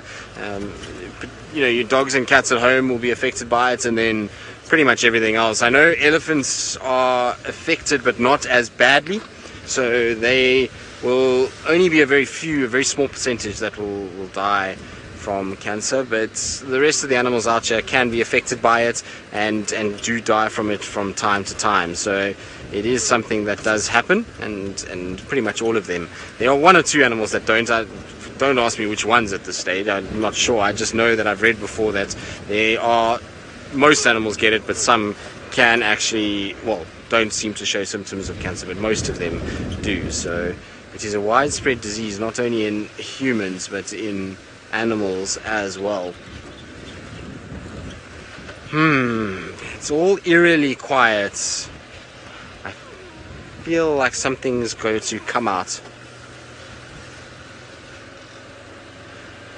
Kobe, who's 15 years old, mange will affect wild dogs, yes. If it gets onto the dogs, they can suffer from it, particularly because they're so socially sort of closely bonded. They're constantly rubbing up against each other, licking each other, in close proximity, and so the mange might transfer quite quickly. So they can be affected by it. Pretty much any of the animals can be affected by mange. You see kudu, you see impalas, duiker, steenbok, lion, leopard, wild dogs, hyenas, jackals. So pretty much most things also get affected by it as well. Now I know we're coming up to a little pan that's one of Hosana's favorite little drinking spots. So I'm just coming to check if there's any sign of him here. It's not very far from the lodge at all. I'm just going to check in all the shady spots.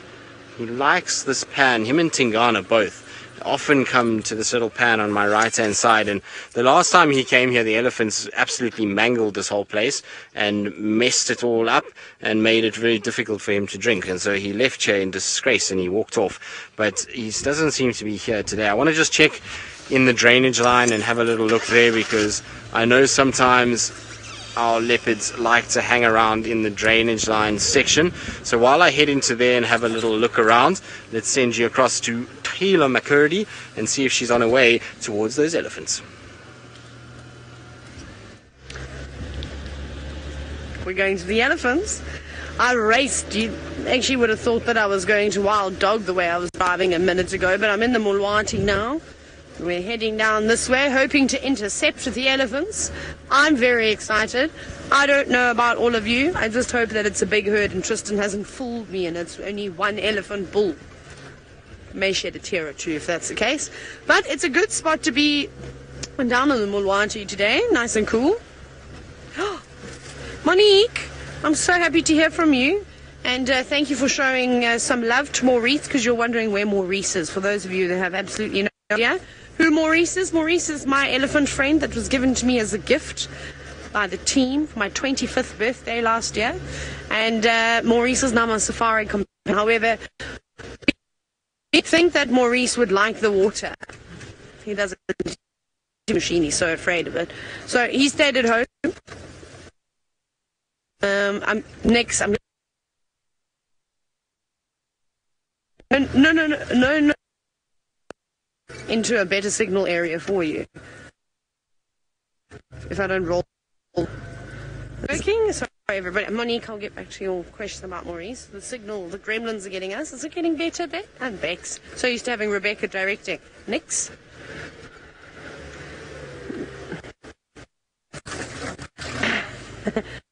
Okay. Apparently that seems to be working.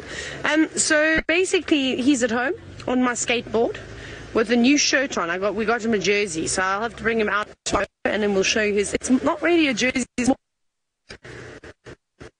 have a look. So I shall show you that.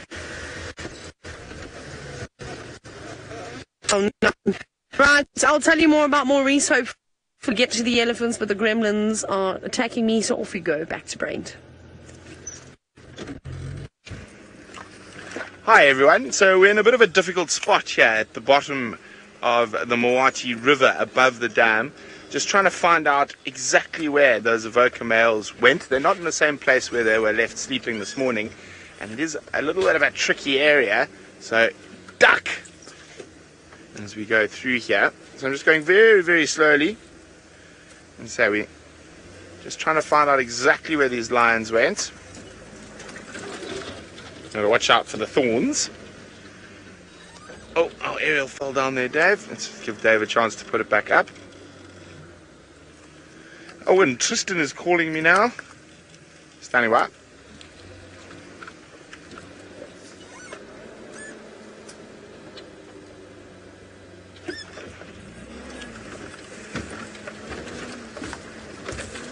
Copy, thanks. I'm going to leave the lines in. I'll head in that direction.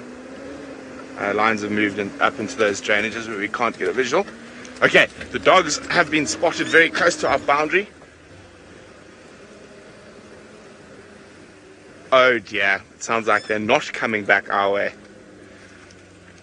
Copy, thanks, Trist. Apparently they've crossed from our side into Sibambili. Okay, is everyone holding on again? We've got to go through here. See, I'm not seeing any tracks of the lions down here, but there were vehicle tracks coming through here. So they were around here somewhere. Holding on, Dave. Are we going to make the corner past the stump? We are. So you can see the game drive cars this morning were all around here, so the lions were sleeping somewhere here. But this grass is quite long, and I'm sure as the days got warmer, they have headed into the deep shade somewhere. So I'm going to check a little bit further up towards the top end of the Moati River. While we do that, let's go. Oh no, you're staying with me. We were going to go across to Madam McCurdy, but she's fighting gremlins. Okay, let's find these lions now, Dave. Enough nonsense. Let's find them. So there are some vehicle tracks heading up here as well. Now, fortunately, this area I know very, very well, and I know lots of little secret spots to get into the riverbed, and even if we have to go all the way to the other side and come in from Gallagher Shortcut. I spent a lot of time with Karula, Hosana, Shongile, Tingana, Mvula, Sindile, in Kahumas, Birmingham's, all in this area. So I'm pretty sure we should hopefully find these lions in not too long. So we're going to send you across to Taylor while I do that.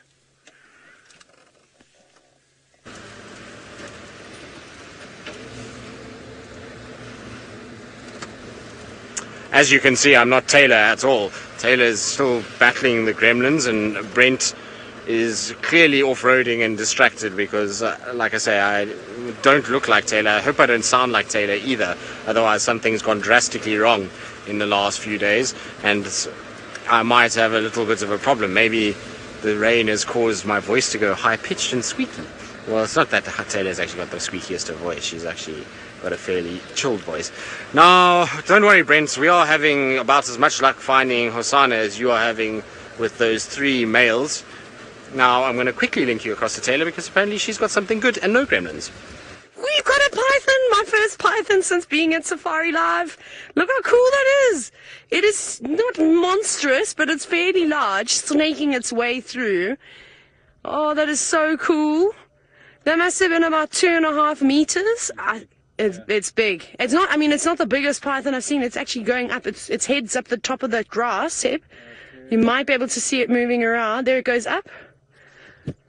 And you see it, there you go, in the center of your frame. See how it's moving to the right now? There it's climbing up a bit more. You can actually see its head on the, yeah. There we go. No, go up its head. Okay. There we go. Yeah. How cool is that? Look how big it is. Amazing. I think the biggest one I've seen must have been just over 3 meters in length, maybe 3.5 meters. This was only about 2.5 meters or so. That is so cool. Not wanting to stick around at all. Obviously coming out into the sun to bathe. Let's see if we can go towards the bank and get another view of it. Wow. Is that the first python in the sand, Seb? That's amazing. I know if Scott was here, he would have wanted to get out and go and catch it. Oh, man.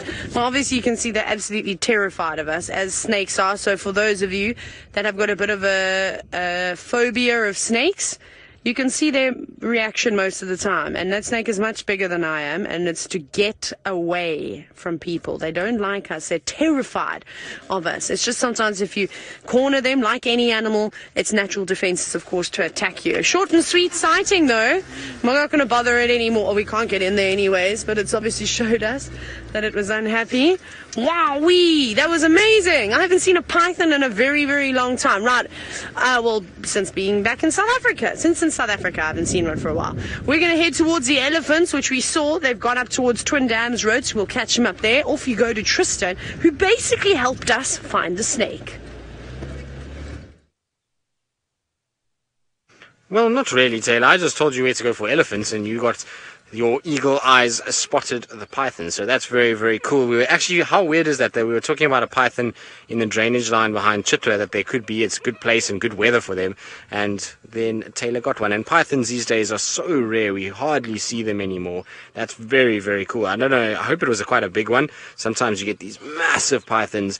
They're amazing to see. I actually have seen, luckily have been fortunate enough to see quite a few big pythons in the Sabi Sands. Unfortunately, the two of them that I have seen have both ended up as leopard snack. One by Tingana and the other one from a male down in the south of the Sabi Sands, well, hyenas and a male leopard together.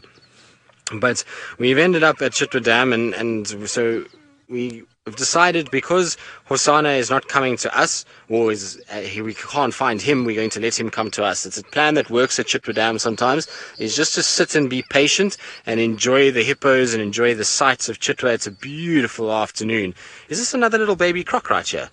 It looks like it. It's just here on the edge of the water. Do you see where the stump is? Just to the right of the stump. It looks like a little baby crocodile. Another one just to the right there. Right there. What is that? It is another baby crocodile. So there's another one, which is a very cool. So that's the third one. Apparently there were 4 in total at the beginning, and so we found 3 of the 4, but this one looks much, much smaller. I agree, Nikki. I think this one looks a lot smaller than what the other one did. So maybe it's just because most of its body is underwater. But how cool is that? It's very difficult to spot these little guys. Sometimes you just see the eyes and little nostrils sticking up, and this is very cool. I'm actually loving these little crocodiles that are around. They're super cool to watch. And the one that we saw earlier was a little bit more kind of exposed than this guy, but it's in a perfect place. It's kind of found itself sitting between this island and the main bank, and there's a little bit of a kind of flow that's coming through there. So this will probably have a bit of vegetation, so maybe a really good place for little frogs to congregate as well as insects, and that's probably what it's feeding off. But how cool is that? Little beady eye looking at us in that cold blue water that it's got. It really looks very, very cool. So nice. That's a nice little find. I think Taylor had a baby croc the other day, and it's really cool to have crocs around. And I was just saying, sometimes at Chitwa Dam, you've got to just enjoy it and sit and be patient, and things then start to happen for you. So that's what we're going to try and employ now.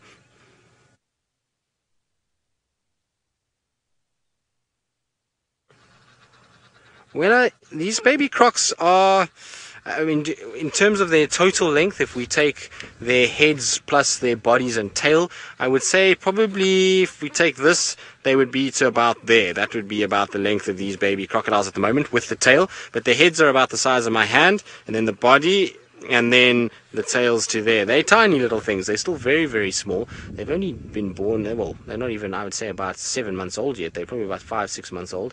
And so they've got a long way to go in life. If you remember that these species can live to 80 years. And so it's a long, long, long way to go until they become the massive, ginormous, big crocodiles that we see in the Mara, and also in terms of Vlad or Boris that we see here. Now, Wildy, have you spotted something? VM has spotted something that is moving around on the ground here.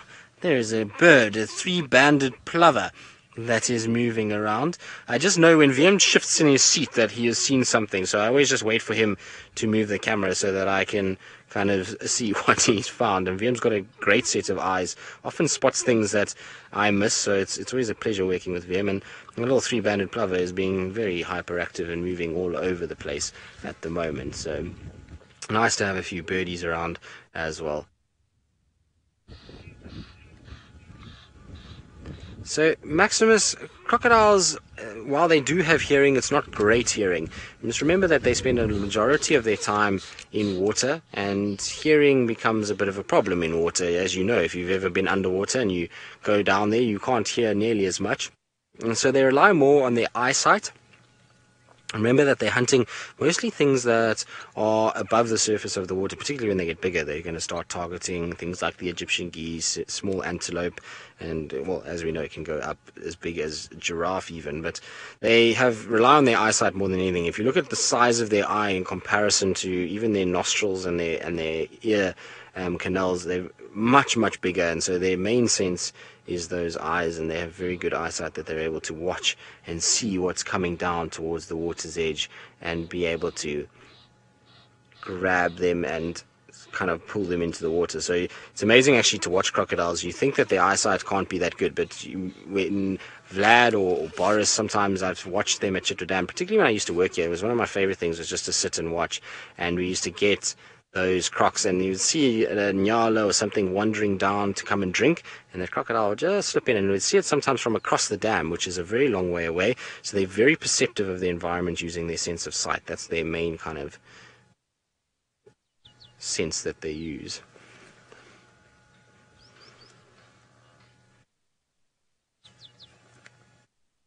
So child of the universe, as we were saying, the crocs will go after pretty much anything. They're quite opportunistic at this age. They will go for insects, they will go for small fish, frogs, birds if they can get them, anything really. Anything that's edible, well, is small enough that it is made of meat and can be eaten, they will go for. So it's a pretty opportunistic diet, but insects will form a large portion of it, as well as frogs and very small fish as well. They won't be obviously going after things like an impala. They're far too small to be able to bring that down, but for now all of those smaller little things will easily be edible by these guys, and they'll have a field day hunting all kinds of insects amongst the vegetation.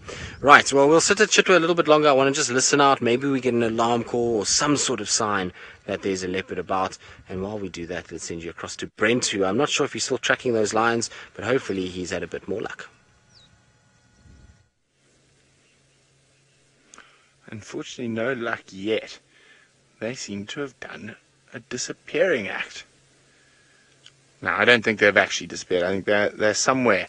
But these are incredibly steep little river systems. And we can't actually get down into all of them. So we're just trying to have a look from above. I can almost smell, I can smell lions. I can smell lion dung, but I can't see lions. It's getting quite frustrating.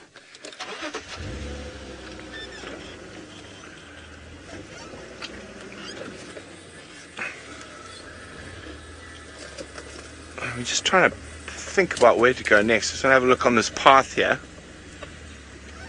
and see if there's any sign of them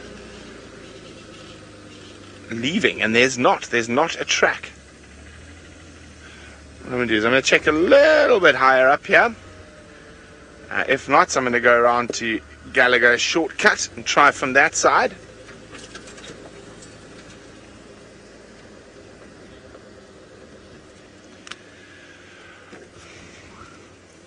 Now, we had quite a bit of rain this morning, and the bush is very clear and clean, and the smells are incredible.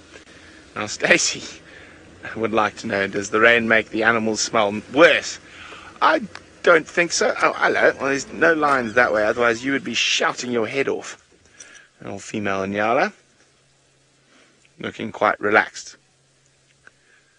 Well, that answers my question. Stacey, I don't think so. I don't think it makes them smell any worse. They always smell quite bad. Maybe it gives them a bit of a rinse. So she's looking quite relaxed. So I think we're following the wrong fork. So here there's 1, 2, 3, 4, 5 forks that the Moati comes from. So the Moati, when it flows into the Vuyatela Dam, is one river, but just above Gallagher there's 5 different forks that are these steep little rivers, and we've checked 2 now, so we've still got 3 more to check, and they're probably sleeping in one of those forks. So I'm going to go check the other 3. While we do that, let's see how the python hunter, Taylor McCurdy, is going. Python? Did you say python whisperer? Okay. Right. We're going to... Oh, python hunter. Yeah, that's a little bit better. Off we go to Treehouse Dam. I don't know where my elephants went. Well, not my elephants. Tristan found them first. We had them in the Wati. It was quite a weird sight. I didn't even get to tell you about this because we had the snakes. So we come around the corner, and there the elephants were. They were walking very slowly in the sand, and it was quite nice. And then the next minute, this one cow came in from behind. I don't know if she got a fright when she saw us, but she turned and she ran up the other side of the bank towards Mamba Road. And then the others crossed and went up towards Twin Dams Road. But do you think that we could find them again? No? I can't believe it. It's just a small section between the Mulwati And yeah, anyways, Nikki, you're wondering if they were close to the snake? Not really. They were, I don't think that was the snake that gave them a fright. I think because they kind of looked at us and they went, oh, and panicked, and off they went. They must have been about 80 to 100 meters away from the snake. And I think that maybe that snake only came out after those elephants had walked through that area too. So I just want to quickly check Treehouse Dam, and if there's nothing here, then I think we might go back towards Chele Pan. Although it did look like they'd already had a bath of sorts, so maybe they were at Chitwa. Who knows? I don't know. Or Baboon Pan, or maybe at Twin Dams and we already missed them. I'm not really sure what happened there, but I can't find them. There was only about 5 of them or so, but it was a nice herd though. So we will try and go back and scratch there and see if we can find them again. Maybe they just dipped down into the Mulwati. But I thought, why not come and check? And maybe we can get a terrapin to wave at us for a second time today. That would be spectacular.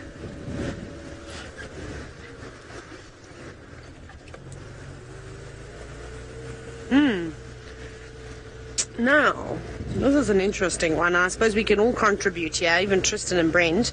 I'll mention 1 or 2.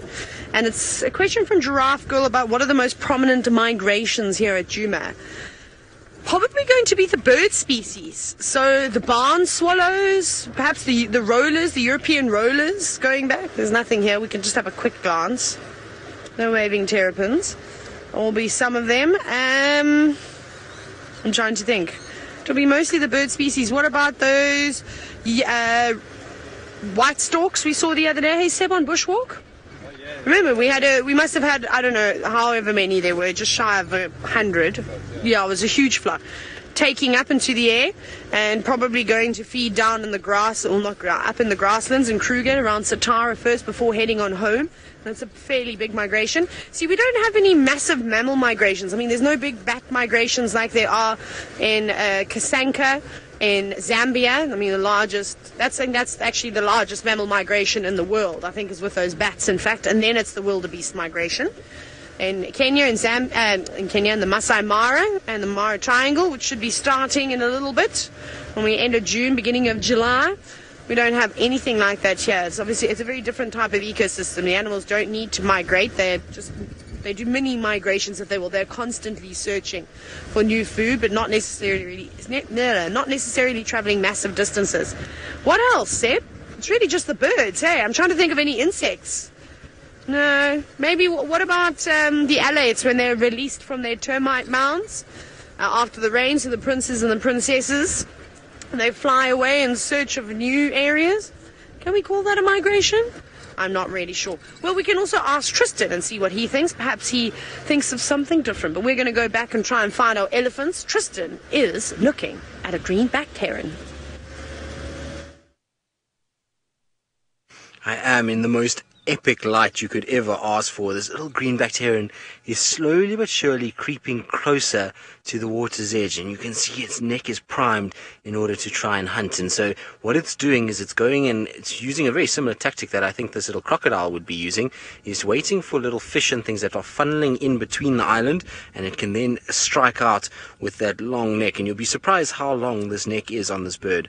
It looks like it's got a little stubby short neck, but when they go for something, you'll see it will fly out and extend almost the length of its body into the water, where it'll stab fish and then bring them back and swallow them. So you just have to be patient with these guys, because they sit so still and they wait and they wait and they wait, and then if they feel like the fish are just getting out of range a bit, they'll take another step forward slowly and try and just get a little closer, and then all of a sudden they'll dart it in again. So they are incredibly patient animals, and they'll wait and wait and wait until they get close enough. But the light on this particular heron is absolutely amazing. It is that golden afternoon light, and the reflection from that cool blue water is perfect. No, it's decided not there. Got to reposition. See how it keeps its body low? It's just like a leopard in so many respects. They kind of keep their body right down so as not to make too much of a shadow on the water, and then the feet go slowly but ever so kind of purposefully back in towards the water. It's amazing to watch them. We were thinking for a second there, can you imagine if it was a bigger heron? This little crocodile might have been in trouble. You might have seen a situation where something like a grey heron or one of those saddleboard storks, I wonder if they would go after the croc. I'd imagine they would. Now, look at that focus though. You see how the eyes are pinning? Let's see, it looks like it might go forward. There we go. big feet that distributes the weight evenly. Here we go. How cool is this? So it's just stalking closer and closer towards the edge. Is it going to go? This is so cool. Now, the greenback herons at Chitwa have got to be one of my favorite things to follow. The way that they move like this is just always so interesting. It's this time of the day that they do it, so I absolutely love it, because if you sit for a long period of time, they actually come to you, and because they move away around the bank and around the edge of the water, and they often will get within close range that you can watch this kind of behavior. That's something we don't get to see that often. It looks like it's almost ready to go. You see how it's kind of rocking forward a bit? Now let's see. Imagine all those muscles are primed. It's just like a cat hunt. It's the same thing. Every little muscle will almost be twitching as it waits, hoping that something's going to come close enough for it to strike. Look, it looks like it's going to... No, it's going... There. Did it get something? Yes, it got something. Did you see that? It looked like maybe something small. I don't know if it was a fish or a little frog, but it definitely got it. But did you see how it's almost exactly like a cat in the way that it goes forward 2 steps and then whack, it just happened to hit it with the beak. But it's not finished hunting yet. Hunting time is still on. It's still coming towards us, and that's a very cool view of a heron walking straight towards us. Not every day you get that kind of a view of a bird, and it's like a prowling cat. It's the same thing. Head is down and its feet slowly moving. Such a cool view of a bird.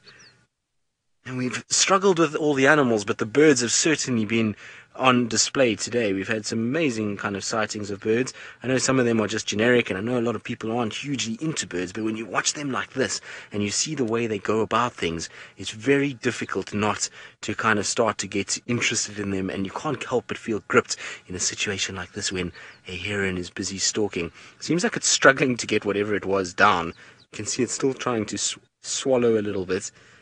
It's not meaning it's stopped hunting yet. It's still trying to go for it. So, Djuma, you say, wow, that was quick. Exactly. You blink and you'll miss it. It's amazing how fast these guys are. And that's the thing about them, is you've got to be patient with them. You've got to just sit. And when it happens, it is absolutely incredible to watch how quickly they go for it and how efficiently they do it. It's very seldom that they miss. They probably, I would say, have at least, in the times that I've watched them here at Chitwa, maybe a 50-60% hit rate, which, if you think about the cats, is a lot more than them. So efficient and effective hunter, and they love these sort of areas where there's a bit of vegetation because of all the animals that will be hanging around there. So, Reptilian Research, you saying, can you believe that we just saw that live? It's amazing, isn't it? It just goes to show you what a bit of patience can do at a waterhole. It's why a lot of people do go to waterholes and just spend all their time there. And the fact that we're able to show you a bird hunting live is a very special thing. It's not something that you get to see every day. And it's the second time I've gotten these greenback heron, I think maybe even the third time that I've gotten a greenback heron hunting and actually being successful. So, very cool to see. Hopefully it will continue to hunt and we'll be able to see it maybe grab something slightly larger, that we can actually see it kind of wiggling it and flapping with it, or holding it while it flaps around, because then it gives you a better idea of some of the prey they can go for. And they sometimes grab quite large fish. You'll be surprised at how big some of the fish are that these guys can actually pull out. But isn't that beautiful with the greens and the blues? Now here it comes again.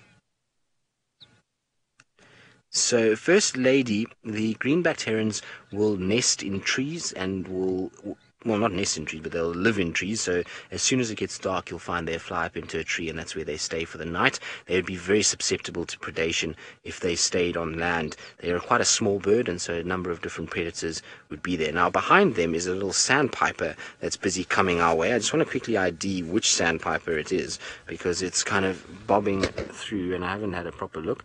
So, it looks like a wood sandpiper that is just coming behind them, I think.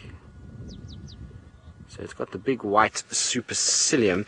Now, I always, for some reason, get super kind of confused between the wood and the marsh sandpiper, and I don't know why it is. I shouldn't be able to.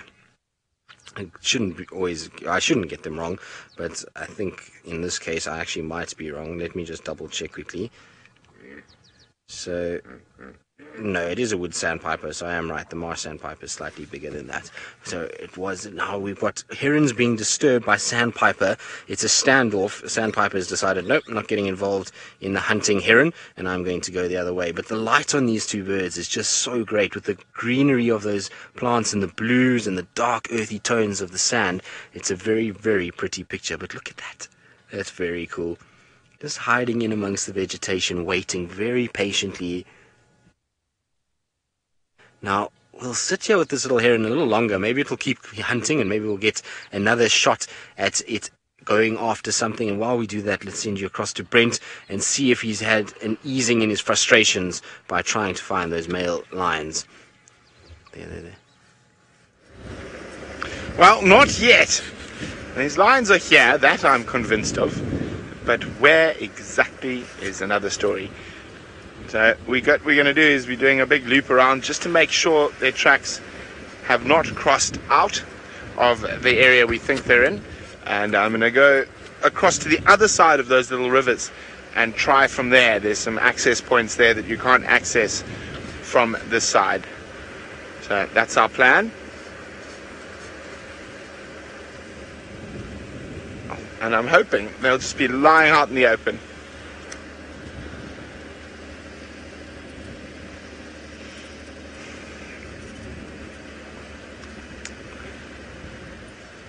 Dyker just dashed across the road and keeps dashing. Now, after the rain, a lot of animals will start scent marking again, and Djuma was asking particularly, will cats come scent mark their territories again? Yes. Male lions, male leopards, female leopards will all normally go on a bit of a patrol and re-scent mark some of their more prominent boundaries. It all also depends on the other cat movement. So Thandi, for example, I don't think is going to make a big push to scent mark around the Mawati and towards Treehouse Dam in that area because of Hukamuri, while she's still got that little one. Okay, you're holding on, David? Bumpety this section. You'll see no one is driven along here on the fire break, so if there are tracks we should spot them with relative ease. I don't think they've moved very far. It's been quite warm today. Oh, hold on. And we are heading straight into the sun to the west. Now let's go across to Taylor, and let's hope that Python doesn't wiggle into her bed.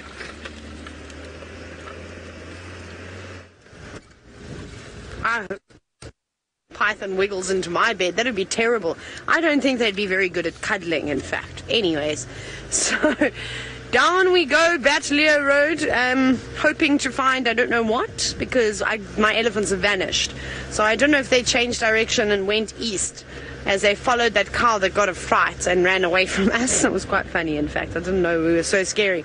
I always find it quite funny when an animal gets a fright of us, because I'm like, you should even just imagine how we feel when we come around the corner and we see a herd of elephants or we see a lion. Like, you definitely do jump in your skin slightly.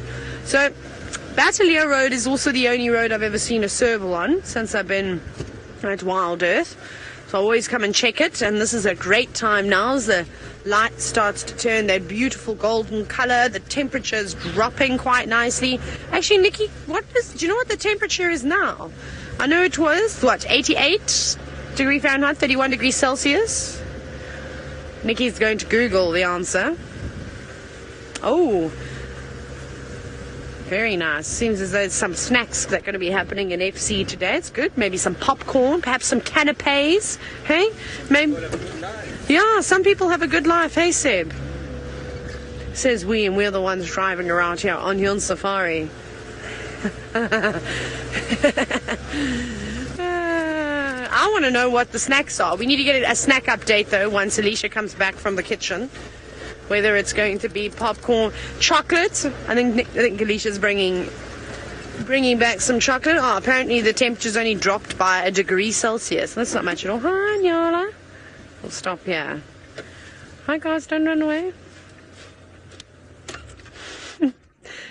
Every time I say hi like that, everybody goes, hi, Cheryl, to me on the radio. Because that one time that apparently I sounded like a Santon Poppy. and said to Cheryl, I was obviously very hyperactive that day. If you're watching, hi girl. These are the Inyala. They don't speak like that, like they're of Santon Poppy from Johannesburg. They don't say much at all in terms of English. They tend to stay as quiet as possible, as an antelope should, to not be spotted by the leopards. Now, great to always have Inyala around, and we know that they like to hang around these sort of thicketed areas. And it's always good to, well, I suppose in your head as you are driving around, keep a marker where you have seen certain antelope species, because if you do hear alarm calls later in the drive, at least you sort of know. And between the bushbuck, the kudu, and the Inyala, I think their calls sound fairly similar. But as you start to you guide longer and longer, their calls tend to sound very different. In fact, the kudu bark is very deep. And so is an Inyala's, but not quite as gruff. Off they go. So now I'll remember, if we hear Inyala barking in this area, we know exactly where to come to. And hopefully it will pinpoint the location of the leopard. Not now, though. We're still looking for the serval, because this is the area where I saw the serval. In fact, it was so cool. With Brian or VM, I can't remember who was on camera with me. It was one of them, though. But it was amazing. It was so quick. Birds were going crazy. It was actually the birds that were alarming that pointed us in its direction, as that's the case most of the time with snakes, with all the different things.